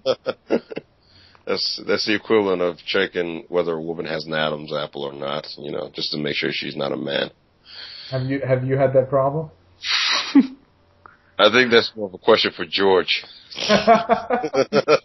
No, whether or not my previous conquests are heinous, they all had vaginas. Good Lord. You would actually like Star Wars Episode 6 with that sand monster then. That might. I like there were vaginas in place. Not that there's anything wrong with being gay, it's just not my cup of tea. Okay. Well, what else is going on? There was a couple of I read that I know for a little while now, for the past year or so, there's been a Beverly Hills Cop TV show in production, sort of. And I wasn't 100% sure whether or not Eddie Murphy was involved, but I thought he was. And then basically it had to, it was taking place with his son, and his son was also a cop and something like that. But now I read that they're actually getting the wheels in motion for another movie. Oh, that's good. And Eddie Murphy's going to be Axel Foley again, and I don't know where they're going to go with it. Thank God. And hopefully he can convince Rick Moranis to get off that crap and do Ghostbusters. Oh, yeah, it's a shame. These guys that we grew up with and that were there before, obviously we came of age, were fantastic, and they just disappeared. Yeah. Where's Beverly Hills 4 going to take place? The amusement park again? I doubt it. Obviously, it's going to be somewhere. Obviously, it's going to be somewhere in Beverly Hills. But I mean, yeah, they'll bring it back to the beginning with that one. I mean, yeah, why wouldn't they?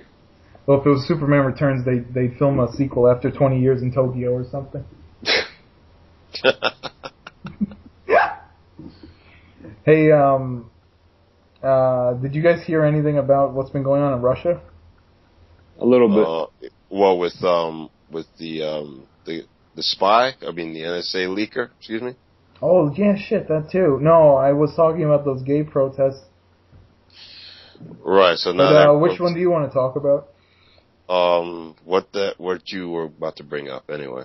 I didn't hear anything new about the the NSA leaker. You know. Yeah, well, he's stuck in limbo. Yeah, because he originally went to Hong Kong and then he got extradited to Russia. Now they're trying to. Well, actually, it's causing tensions between America and Russia because it's like a mini Cold War. Like no side wants to stand down. America wants him back, and Russia doesn't want to give him up because that would make them look weak with holding political asylum people. So this NSA guy got in trouble from stuff on Craigslist. You know, NSA. No? Is that what? Because I can't figure out what the issue is here. Everyone was being sneaky, and he didn't want anyone to be sneaky anymore, so he told them, hey, stop being sneaky. He went on Craigslist, they found out he had an Adam's apple, and now he's in hiding. Now he's on Sunset Boulevard, a block from me. Oh, that's nice. Yeah, I mean, these matters are testy because on one hand you could say it's a freedom of speech argument, but from a government agency's point of view, it could be considered even the WikiLeaks stuff could be considered a threat to the country because if you have agents overseas in hiding and stuff like that, I don't know what the exact threat to the country against what he's saying would be, but I guess they're considering him a traitor for going to asylum or something like this. There's just so much sneaky shit going on that if you can't really concern yourself with all of it. You just can't. You're going to go absolutely insane. Now, if someone's listening in on my cell phone conversations, he's not going to hear shit. People get all paranoid about that. I mean, if they listen to mine, there's going to be a lot of fighting with women, talking to you, Chris, and then saying that my little brother's a fat asshole that's too lazy to do anything. Now, if they're going to gather any of that information from me and use it against me at some point, they can be my guest. They can really be my guest. No. Yeah. Well, just in case the NSA is listening, I was in In-N-Out Burger this week, and I was sluggish at work as a result. Well, 5 milkshakes later. Yeah, exactly. I should be brought up on food crimes for what happened at In-N-Out Burger. What are you? Chris is the new Hamburglar. Yeah. Yeah, the gut sticks out of the shirt though. Ooh, don't mind if I do. So yeah, I don't know what the fate will be. I think he was trying to get to Ecuador, but come on, you better hope that he stays with a powerful country like China or Russia because right. You see what they're doing. Actually, I feel like this Cold War is like a three-way. It's like it's the U.S. versus China and Russia, and everybody. China and Russia's relations are decent right now. Really? I think so. No, I know, like, China, is it's like one of the bigger superpowers out there, so, I mean. Well, they do have the Mongolians in common, don't they? What the hell does that got to do with the team? Well, there is, up there by Mongolia, there is a province of China that's just way out of the beaten path called Manchuria, and historically it's governed by whoever runs in there in the moment. Like, Russia could be governing it, China could be governing it, and Japan could also be governing it. Gotcha. So explain really quick what's happening with these in Russia with these protests. Oh, really quick before that, Japan and China are also having a little bit of tensions now because Japan is backing Philippines against China. Jesus, everyone's tripping, man. What's happening over here? Why can't everyone just go about their business? Japan's our ally, so we gotta, that's stuff like that. We get dragged into these things. I know. I'm taking Japan's side. I mean, look, I got a Toshiba TV. I got several other electronics that were definitely made in Japan. I mean, I wouldn't have them if it wasn't for them. So I'm not going to take anybody else's side. I need my stuff. I need my electricity. Well, we also have a ton of stuff that's made in China. It just only lasts for a week or two. Yeah, that's what I'm saying. That's an easy joke. Okay, so what's going on in Russia is that Russia has passed a law. I think at one point they had all-out gay banned homosexual stuff like a long time ago, but now that was before the Soviet Union fell. But now they have passed an anti-gay propaganda law, which means that if you cannot be promoting homosexual stuff or talking positively about homosexual stuff to minors. So no advertising to minors is basically the extent of it. And I guess their point of view is, look at all the movies and stuff like that are coming out that do have a lot of gay overtones or that gay okay message, and they're a traditionalist society, so they don't want that. And their point of view is, do what you do in the privacy of your home, but if you put it in front of me and my kids, then we're going to have a fight. And it's not like an American protest. Like, there is cops beating people with sticks, and there is beatings in the street, like beatings while the camera's rolling. Like, the camera's capturing it all. So I guess it's a big deal over there. I know the Jamaican community wouldn't care about that. Oh, you expected a response from me? No. All right, never mind. Well, let me just pull up some. I was looking at some funny. It's not funny, but I found some of it as humorous. Some of the Twitter things that I saw. Someone writes, I will tell you what this article means. It means that Russia is off limits to faggots. Nothing more, nothing less. Then someone in response to that says, I'm gonna protest the Winter Olympics in Russia. Do you think Russia cares if you're protesting the Winter Olympics? Some people started boycotting Russian vodka. And the vodka company said, we're not the government. Why the hell are you boycotting our product? Right. So it's kind of like a lot of miscommunication, I guess, or a lot of people speaking out on both sides, at least in Russia. But there's a lot of voices from outside of Russia that's saying, Russia, what you're doing is wrong. And there's a lot of voices from Russia saying, leave us alone. Yeah, it's everyone. I mean, let them operate how they want to operate. Obviously, it's morally wrong, but being morally wrong doesn't really mean much these days. Wait, what's that? What, being morally wrong? Right, what Russia is doing, prohibiting whatever, any sort of communication, about gay things is obviously morally wrong. I mean, just because you're gay doesn't mean you're not a human. Yeah, so, I mean, no laws are going to change, but I guess the point of them protesting is that saying, even if they're beating us up in the street, the protest is for getting the message out there to the public, because we know that the laws themselves or the government is not going to change. Yeah, we need to send Rocky Balboa in there. If I could change, and you could change. Well, it's funny you should mention. It's actually funny you should mention that, because they actually are going to make another Rocky film. What? Really? But but here's the thing though. Rocky's going to be just a trainer, apparently Apollo Creed's son. He's going to be training Apollo Creed's son or grandson or something like that. Oh no! Without Apollo Creed in the movie? No, not Apollo Creed. His son or grandson. They couldn't find Tommy Gunn to do this. What? They couldn't find Tommy Gunn to get trained by Rocky again.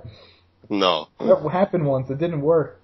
Well, the thing is that it's good, but the Creed, they're gonna call it Creed if I'm not mistaken, and the actor that they're interested in getting is Michael B. Jordan, who's hot off of Fruitvale Station. Yeah, I heard that was good. Yeah, so they're thinking obviously the kid's gonna have to bulk up because he's pretty skinny, so we'll see how that goes. Unless they're gonna make him into some welterweight, boxer, but other than that, he really needs to bulk up. Sylvester Stallone was only, 5'6"? The hell's that got to do with it? Well, because they always promoted him as a heavyweight, but in real life he would have been like a welter or middleweight. Well, no, heavyweight, obviously you have to weight, you have to be you have to be in a certain pound range, if you will, Yeah, but you're not going to bulk up to that pound range and fighting a guy that's 8 inches taller than you, you're gonna lose. Yeah. 9 inches taller than you, it doesn't matter the weight, so that's why you would have to be at a certain weight class. But that's why it always made Rocky's villains look so much stronger. Right. And that's why it always made the actors that Rocky fought look strong in real life, because he's so sure. You believe from watching Rocky that he was 6'2", 225 pounds, so that meant his villains were all 8 feet tall in comparison. Like 7 feet tall. Right.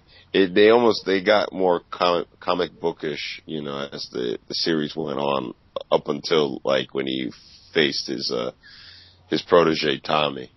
And they should have kept, at that point, you had Rocky 3 that brought cartoony, then you had Rocky 4 where it was ridiculous cartoony.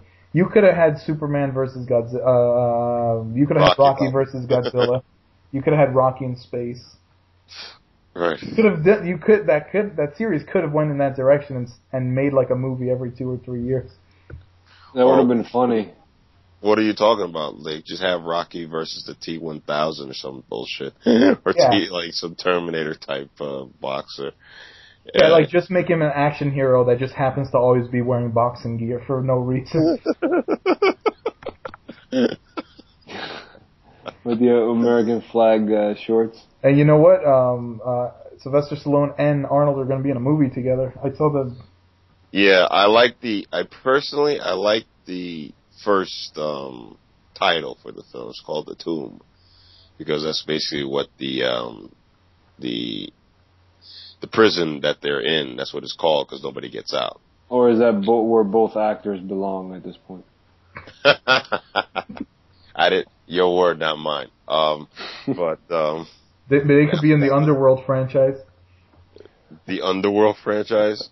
I thought Kate Beckinsale had that thing's fish dry. Oh, they're just there. They're down there. Pretty soon, Arnold and Sly are gonna have to make a Death Becomes Her sequel. Well, it is funny that Arnie and Kate are actually tied together because they both did a Total Recall, they're a different version of Total Recall. So I totally didn't recall that. But you didn't? No, I'm just screwing around. But no. Hey, Jackie the Dope Man, 5555 wine.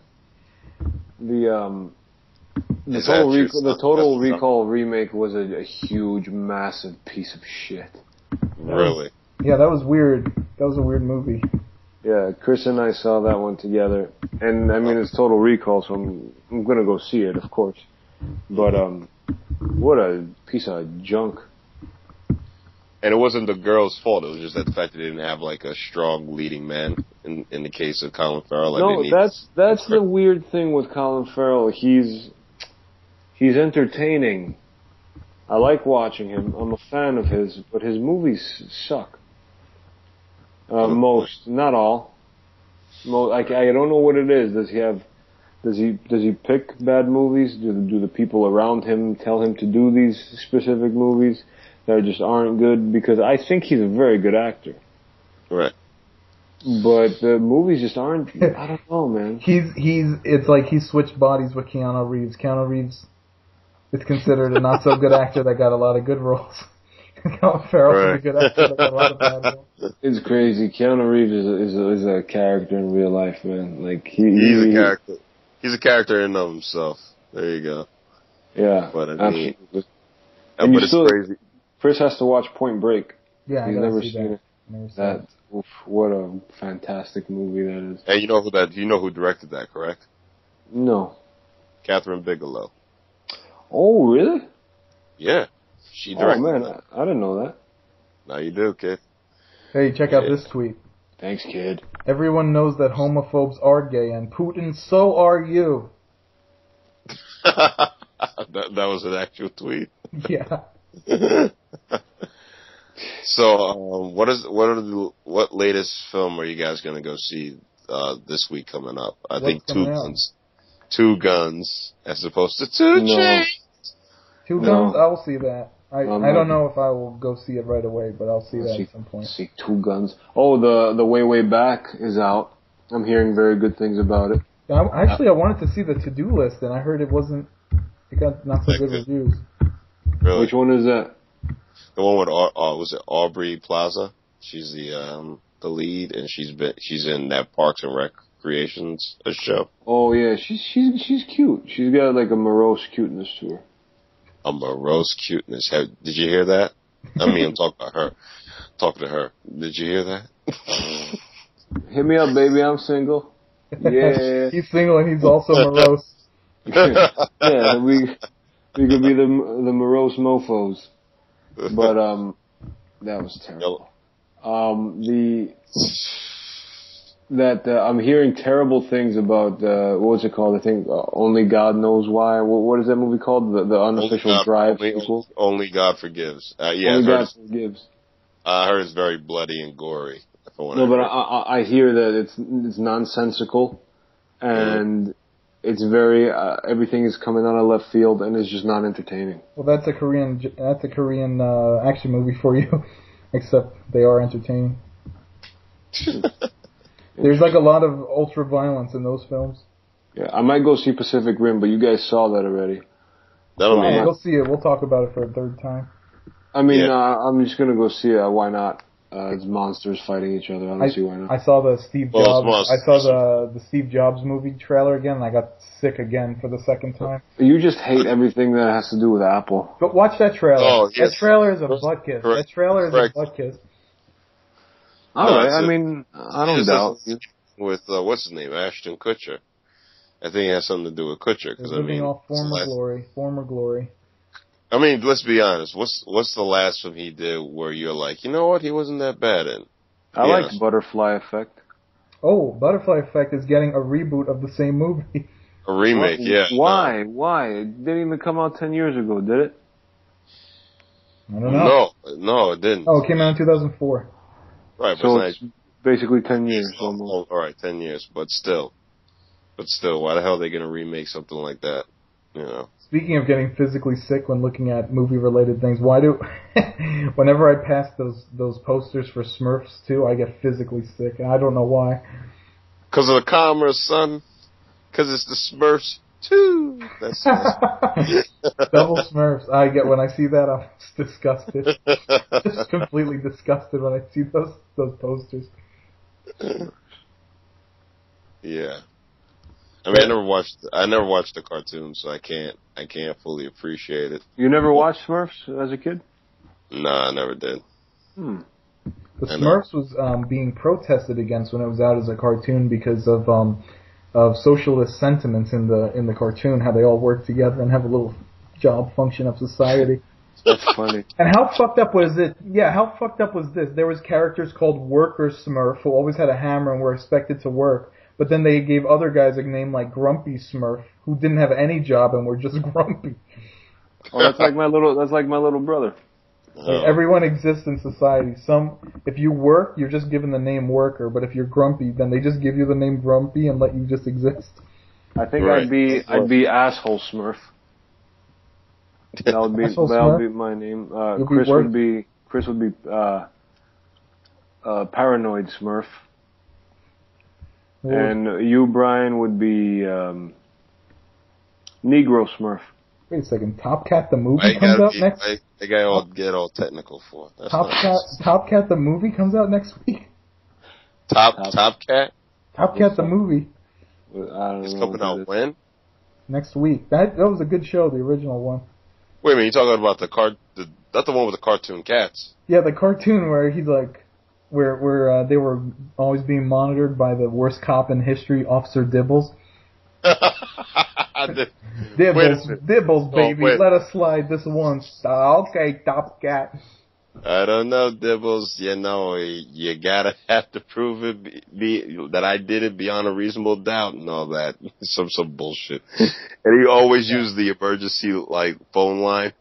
I don't understand how this officer was allowed to remain on the force if he was constantly being bribed by a street cat. Right. So wait, they actually came out with a movie, or they actually made a film, or is it they just announced it? They officially it says coming soon, Top Cat. It's already got a 14% on Rotten Tomatoes. Oh, okay. Interesting. So Hey guys, like do you know? Oh, sorry. Do you know if that movie Clear History came out on HBO? I'm not sure if it that comes aired. out August 12th. Comes out next month. Next month, Oh, August all 10th. right. I wasn't sure if it aired already because I'm looking very forward to that. Actually, it looks John Hamm and Larry David in the same movie playing enemies. That's gonna be good. Well, it doesn't seem like anything's coming out good next week, which is good because next week we have a guest in studio, Ted Doyle. Doyle. Famous Ted Doyle is coming next week. That's gonna be exciting. I'm gonna ask him a lot of questions. I have a lot of questions for him. Hey, is there anything else going on? Oh, if there's anyone interested in sports, obviously this whole steroid thing for baseball is hitting ahead. Ryan Braun, who was a former MVP of the former National League MVP, current star of the Milwaukee Brewers, just got suspended for the remaining 63 games of the season for his name coming up in this biogenesis steroid clinic down in Florida. Now A-Rod, down in Florida, Chris's favorite state. So now A-Rod's name is been floating around this also all over the place. Now apparently there's rumors going around that they're trying to suspend him for the rest of this season and for all of 2014. Yeah, he'll spend some time on the golf course. Yeah, I mean he's just going to relax. The guy's making $30 million a year. That's what those guys in Active Killing were doing. They were playing golf and like games and stuff like that. What a shock. Good, yeah. So is there? I heard that, is there also a rumor that they might ban him from the game, even though that might be extreme? That was talked about. I mean, because ESPN is basically a sports tabloid at this point. They were talking about that. I think that's a little bit harsh. Look, this is all they need to do. Well, I mean, get rid of steroids altogether. Put more stands in the seats. Make the home runs shorter, so there's more home runs per game, and you don't need steroids to do it. You'll have more people in the seats and more action in the game. I mean, it goes back to what Buck O'Neil said a few years back before he passed away. Buck O'Neil was like, he used to play in the Negro Leagues and all that. And, good old Uncle Buck. Well, yes, Uncle Buck. Anyway, they asked him about what he thought about the steroid scandal and all that kind of stuff. He said, "Listen, these guys can juice up to Kingdom Come, and yet at the end of the day, you still need to have eye-hand coordination. So if these guys want to juice up and whatnot, let them. Besides, I mean, it's hard to believe when back in '98 when they were all hitting all those home runs and all that kind of stuff. Everybody was like, "Yeah, this shit is fun" and all that kind of stuff, and they were making a ton of money. And these owners were making a ton of money and all that. The owners are still making a ton of money no matter what. Dirty little right, people. but I'm just saying that it's just ridiculous how they just changed their tune 10 years later. Because it started, I don't. To me, I don't care. I do want to see home runs, and I want to see the best athletes. I want to see the best athletes out there, regardless of whether they're juiced up or not, take to the field. Well, are you wearing an American T-shirt at this moment? No, listen. No. I see your point of view. I should be. I see your point of view, but what you have to keep in mind that all these guys that are playing right now, they are human, right? And so humans, before they become adults, they make enough money to be intergalactic space warriors. Right. But before humans become adults, they're children. So if you say that steroids is cool and all these sports, which they're being used anyway, but if you come out and say that it's cool, then when you're going to start giving steroids to kids in the little leagues because that's what they're going to have to do at some point? Like what? That's terrible. You can't have that. I guess you got to. Well, I mean, listen. In the defense of say a McGuire and a Clemens, I'm not justifying what they did. It seems that way, but I'm not doing that. These guys realized that that what they were doing in their prime they couldn't do anymore. Like in the case of Clemens, he couldn't get his fastball up to 90, so he decided to juice up. And in the case of McGuire, his bat speed slowed down, so he decided, I gotta, I'm going to need something to help me regain my bat speed, and the same thing with Barry Bonds. The baby boomer generation Listen, at the end of the, I mean, baseball as a whole, it's a very unnatural thing to do in terms of like, you know, throwing the ball and also hitting the ball, you know, a ball that's coming at you 80 or 90 miles an hour. It's very unnatural. It's not like basketball where you're like, you know, you're running and shooting, you know, or like hockey where you're just skating, all that kind of stuff. It's a very unnatural thing for the human body to do. So eventually, I mean, I'm not saying that that in the other sports you're going to lose your skills, you know, a little slower, but it just, you know, sometimes you just need a leg up for the most part. Yeah, but look at all these guys waiting in the wings, never got a chance because this baby boomer generation just couldn't let go of shit. So like, there's like a weird generation of people who never got a chance because there was guys holding on desperately to former glory, and that hurts an industry, that hurts a sport, because when the young guys aren't passing the torch, when the old guys aren't passing the torch to the young guys, now you have a gap where the young guys coming up.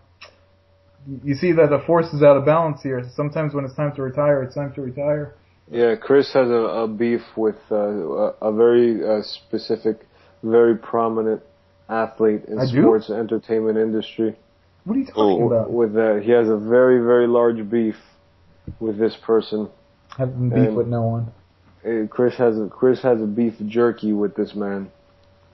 But well, which sport is it? In baseball or the sports entertainment industry? He has a very big beef with people holding on to former glory and not, you know, listen, oppressing. Right. But I can understand like them holding on. I mean, that I'm just saying, when you get to that level that very few people get to, you know, that's a drug in and of itself. That's cocaine, heroin, weed, all rolled into one. Yeah, I'll take that. But I'm just saying, by the time that, you know, when your skills start to diminish and when, you know, people, like, you're not getting the offers that you want, you know, you start to get desperate and, you know, you pretty much are willing to do whatever it takes to get back to the top. Yeah, it's a problem with being a child athlete too. You get your ass kissed, and that's why the Latins are strong when they come to the MLB, because they haven't had their ass kisses at all. They had to fight to keep playing. Yeah, the Spanyols. They never got their butt kissed as kids. They never were told that's great. They you know, it was just keep working. I know, that's why Yasiel Puig, this new Dodger star that came up, he's from Cuba. He's a Cuban defector or whatnot. And he plays for the Dodgers, right? Yeah, he's outfield for the Dodgers, and he's like this phenom that's been doing monumental things, as you know, since he's been up here. But you know, the media is like, oh, he's not friendly, and the clubhouse people in the clubhouse are, oh, you know, blah blah blah, he's not friendly, and he doesn't listen. Like this kid grew up in Cuba. There's a dictatorship in Cuba. You have to be scared of if the government is going to kill you. So you're saying you should treat them like they're in a dictatorship? No. I'm saying that you have to be aware of the culture shock. He's not gonna line up into this culture right away and be straight friendly with everyone and conform and be open to the media. I mean, it's a communist state. Like, look what happened when you were talking about the episode of Vice and how everything was controlled. It's the same there. So you come over here and everything's free. And you don't know how to take to it. You keep to yourself. People don't welcome these things right away, especially coming from an oppressive state such as Cuba. Or you do like Scarface and just get as much as you can out of America. Fuck you! Yeah. I see what you're saying. Yeah, it is though the case that you have players in this country that when it comes, and basketball's included, and I guess football too, where, and baseball especially, where it's such a skilled game that every time something happens in your life, if the people around you aren't, like, disciplining you or raising you just as a kid to grow up, they're just telling you you're great whenever you get in trouble. That's really kind of creates an ego complex. Of course. I mean, look at LeBron James. He's been a phenom since the time he grabbed the basketball, probably. So you or think Kobe Bryant, same thing. Yeah, Kobe Bryant too. Yeah, but Kobe Bryant, it was all about being raised. Kobe Bryant was raised differently. He lived in Europe for a few years, and believe it or not, that cultures you, man. It's not like here in the States. It's completely different. He's a fierce competitor, but he does not have the arrogance of let's say, someone that's been someone's ass that's been sucked his entire life. I'm not saying undeservedly so, but like of a LeBron James. And he has 2 championships now. He deserves all that. But it's an arrogance that comes off of the person that just from being raised. Kobe Bryant doesn't give that off. The guy has 5 championships and all that. So if he has that arrogance now, yeah, obviously, several MVPs, all that kind of stuff. But he doesn't exude. To your point, someone who wasn't raised that way would be like, look at Tim Duncan. He's calm. He's smart. He seems like a good team leader. Yeah. I was watching the finals and LeBron James won the game, but there's moments where it looks like he's crying on the court or something's going on there. I didn't know what that was, and then someone says, "Yeah, he acts spoiled or something." Right. That's the thing. I'm not a big basketball fan, but I found it very interesting. Yeah, the different characters. What real quick before we go, did you guys see that viral video that blew up this week on YouTube of the 11-year-old girl from Yemen who ran away from home? Yes, no. I did. I actually did see that. She ran away from an arranged marriage, correct? Something like that? Okay, yeah. 11 years old? She's in the back of a car, and she's basically saying, these are the people I'm running away from. I don't think it's right that I should be married off, and it's crazy. We don't get education. We're just forced to be in a marriage from the time we're children. I'd rather die. Yeah. Little girl. Do you think that was staged at all, Brian? It seemed almost too well, thought out in terms of what was coming out of her mouth. Yeah, I couldn't believe she was saying very intelligent things. She was speaking English? She did also have passion. No, she was very passionate. But she was very passionate. Yeah. Wait, was she speaking English? No, she wasn't. She had like a translator. I mean, she had subtitles, so. It might be true because, listen, as Americans, as the generations pass on, I think kids get dumber. So, in other parts of the country, it's not necessarily so. Yeah. Wait a second, she's 11 and she could read? Yeah. No, it's not. Yeah, that and pretty much she has her own ideas at such an early age in terms of, and she has her own ideals. Wait a second, so you're saying in other countries they start reading before they play high school football? Oh, for fuck's sake. Jesus. Usually. Wow. I don't think that's the case. It's just, I'm quite sure she's been exposed to Western culture and, and she has this situation thrust upon her in terms of being forced into a marriage. It's like, wait a second, why the hell do I have to be thrust into this situation when, there's a window of opportunities out there for me to do? And it's like, I could see why she's very angry in this case, Yeah, I guess that's the good thing about all this YouTube stuff. We're starting to see how everyone else lives, and as a group, kind of collectively saying that's cool, but that part is bullshit. Right.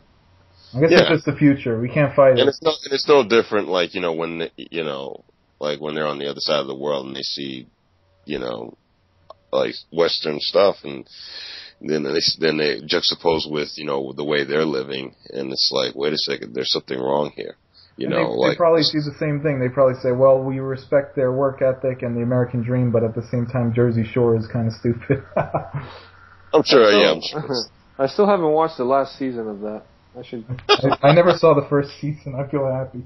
I've watched 0 seasons. Don't worry about it. Wait, you watched Jersey Shore? I used to watch it. Yeah, that was the only reality show that I watched. Don't ask me why. I don't know. I don't know why I watched it, but literally I'd never watched another reality show. I guess it's like one of those things that you just can't look away from. It was kind of like that. Like, I just wanted to see, at the time MTV was promoting it hard, so I was like, all right, I have to check out this mess. And I watched the first episode, and I was like, "Hey, I kind of like these guys. Like, there's something likable and hateable about every single character in this." So. That was the scary thing about the act of killing. You were like laughing along with those guys, and then realizing they're fucking rapists and murderers. Yeah, doesn't make them less human. Wait a minute. Yeah, yeah. Hey, speaking of Middle Eastern stuff, so you know, there's a lot of crazy things that go on there in regards to women too, in terms of like, let's say if a woman gets raped, it's blamed on her for, you shouldn't have been in the public square while everyone was protesting, or, you know, you were a reporter, so we're sending a message through you. And apparently there was a Norwegian woman who went to go work at a company in United Arab Emirates, and she was raped, and she reported the crime, and now she's being thrown in jail because it is a crime to not be, like, the way she was in public. Yeah. There's a certain amount, like, you need a certain amount of witnesses or else you're deemed a liar as a woman. Really? But it was like some crazy gang rape stuff, and now she's being, not only did her company fire her for immoral activities, but she's being thrown in jail for immoral activities, and she's getting thrown in jail for sex outside of marriage. This is crazy. And here's why this story is gaining a lot of traction. Well, because of the obvious. It turns out that Janet Jackson's husband is the owner of that company. Jermaine Dupri? No, she just divorced that motherfucker. She divorced him a long time. This is like she's dating an Arab, or she's married to an Arab billionaire. So this company gave the lady her walking papers, and so she's not gaining any more money, and she's stuck over there now in jail awaiting trial, and she could face like 20 years in jail or something crazy like that. Wow. Let me see. What does it say? That's a spicy meatball. I don't see the amount of time here, but it does say she was sentenced to prison. And well, that's unfortunate.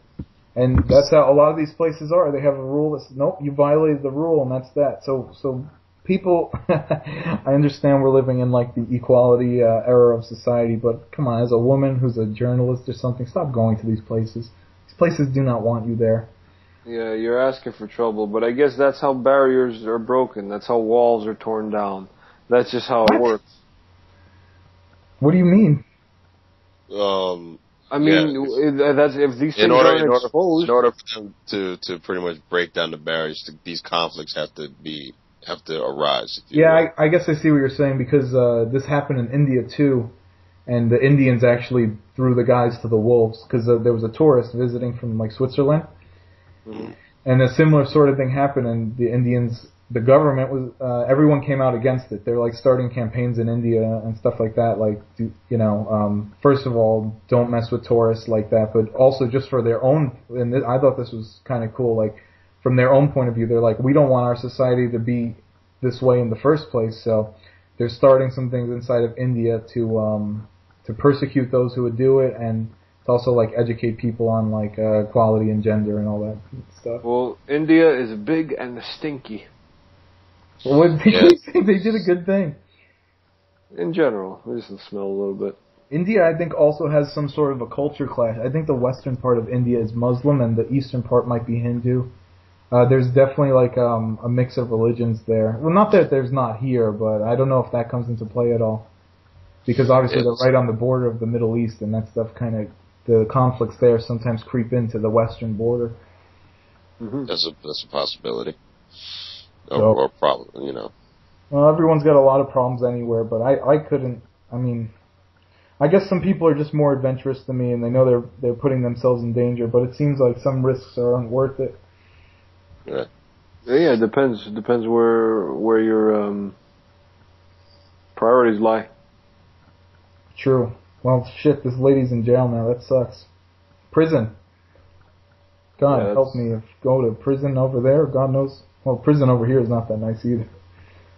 No, but you get 3 square a day. You get to work out and stuff. Yeah, here, yeah.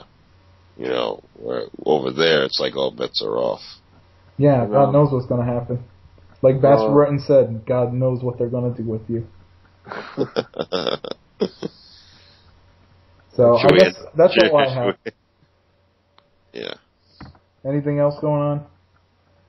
No, I think we cut. Well, aside from the Royals naming their son George, congratulations. That's about it.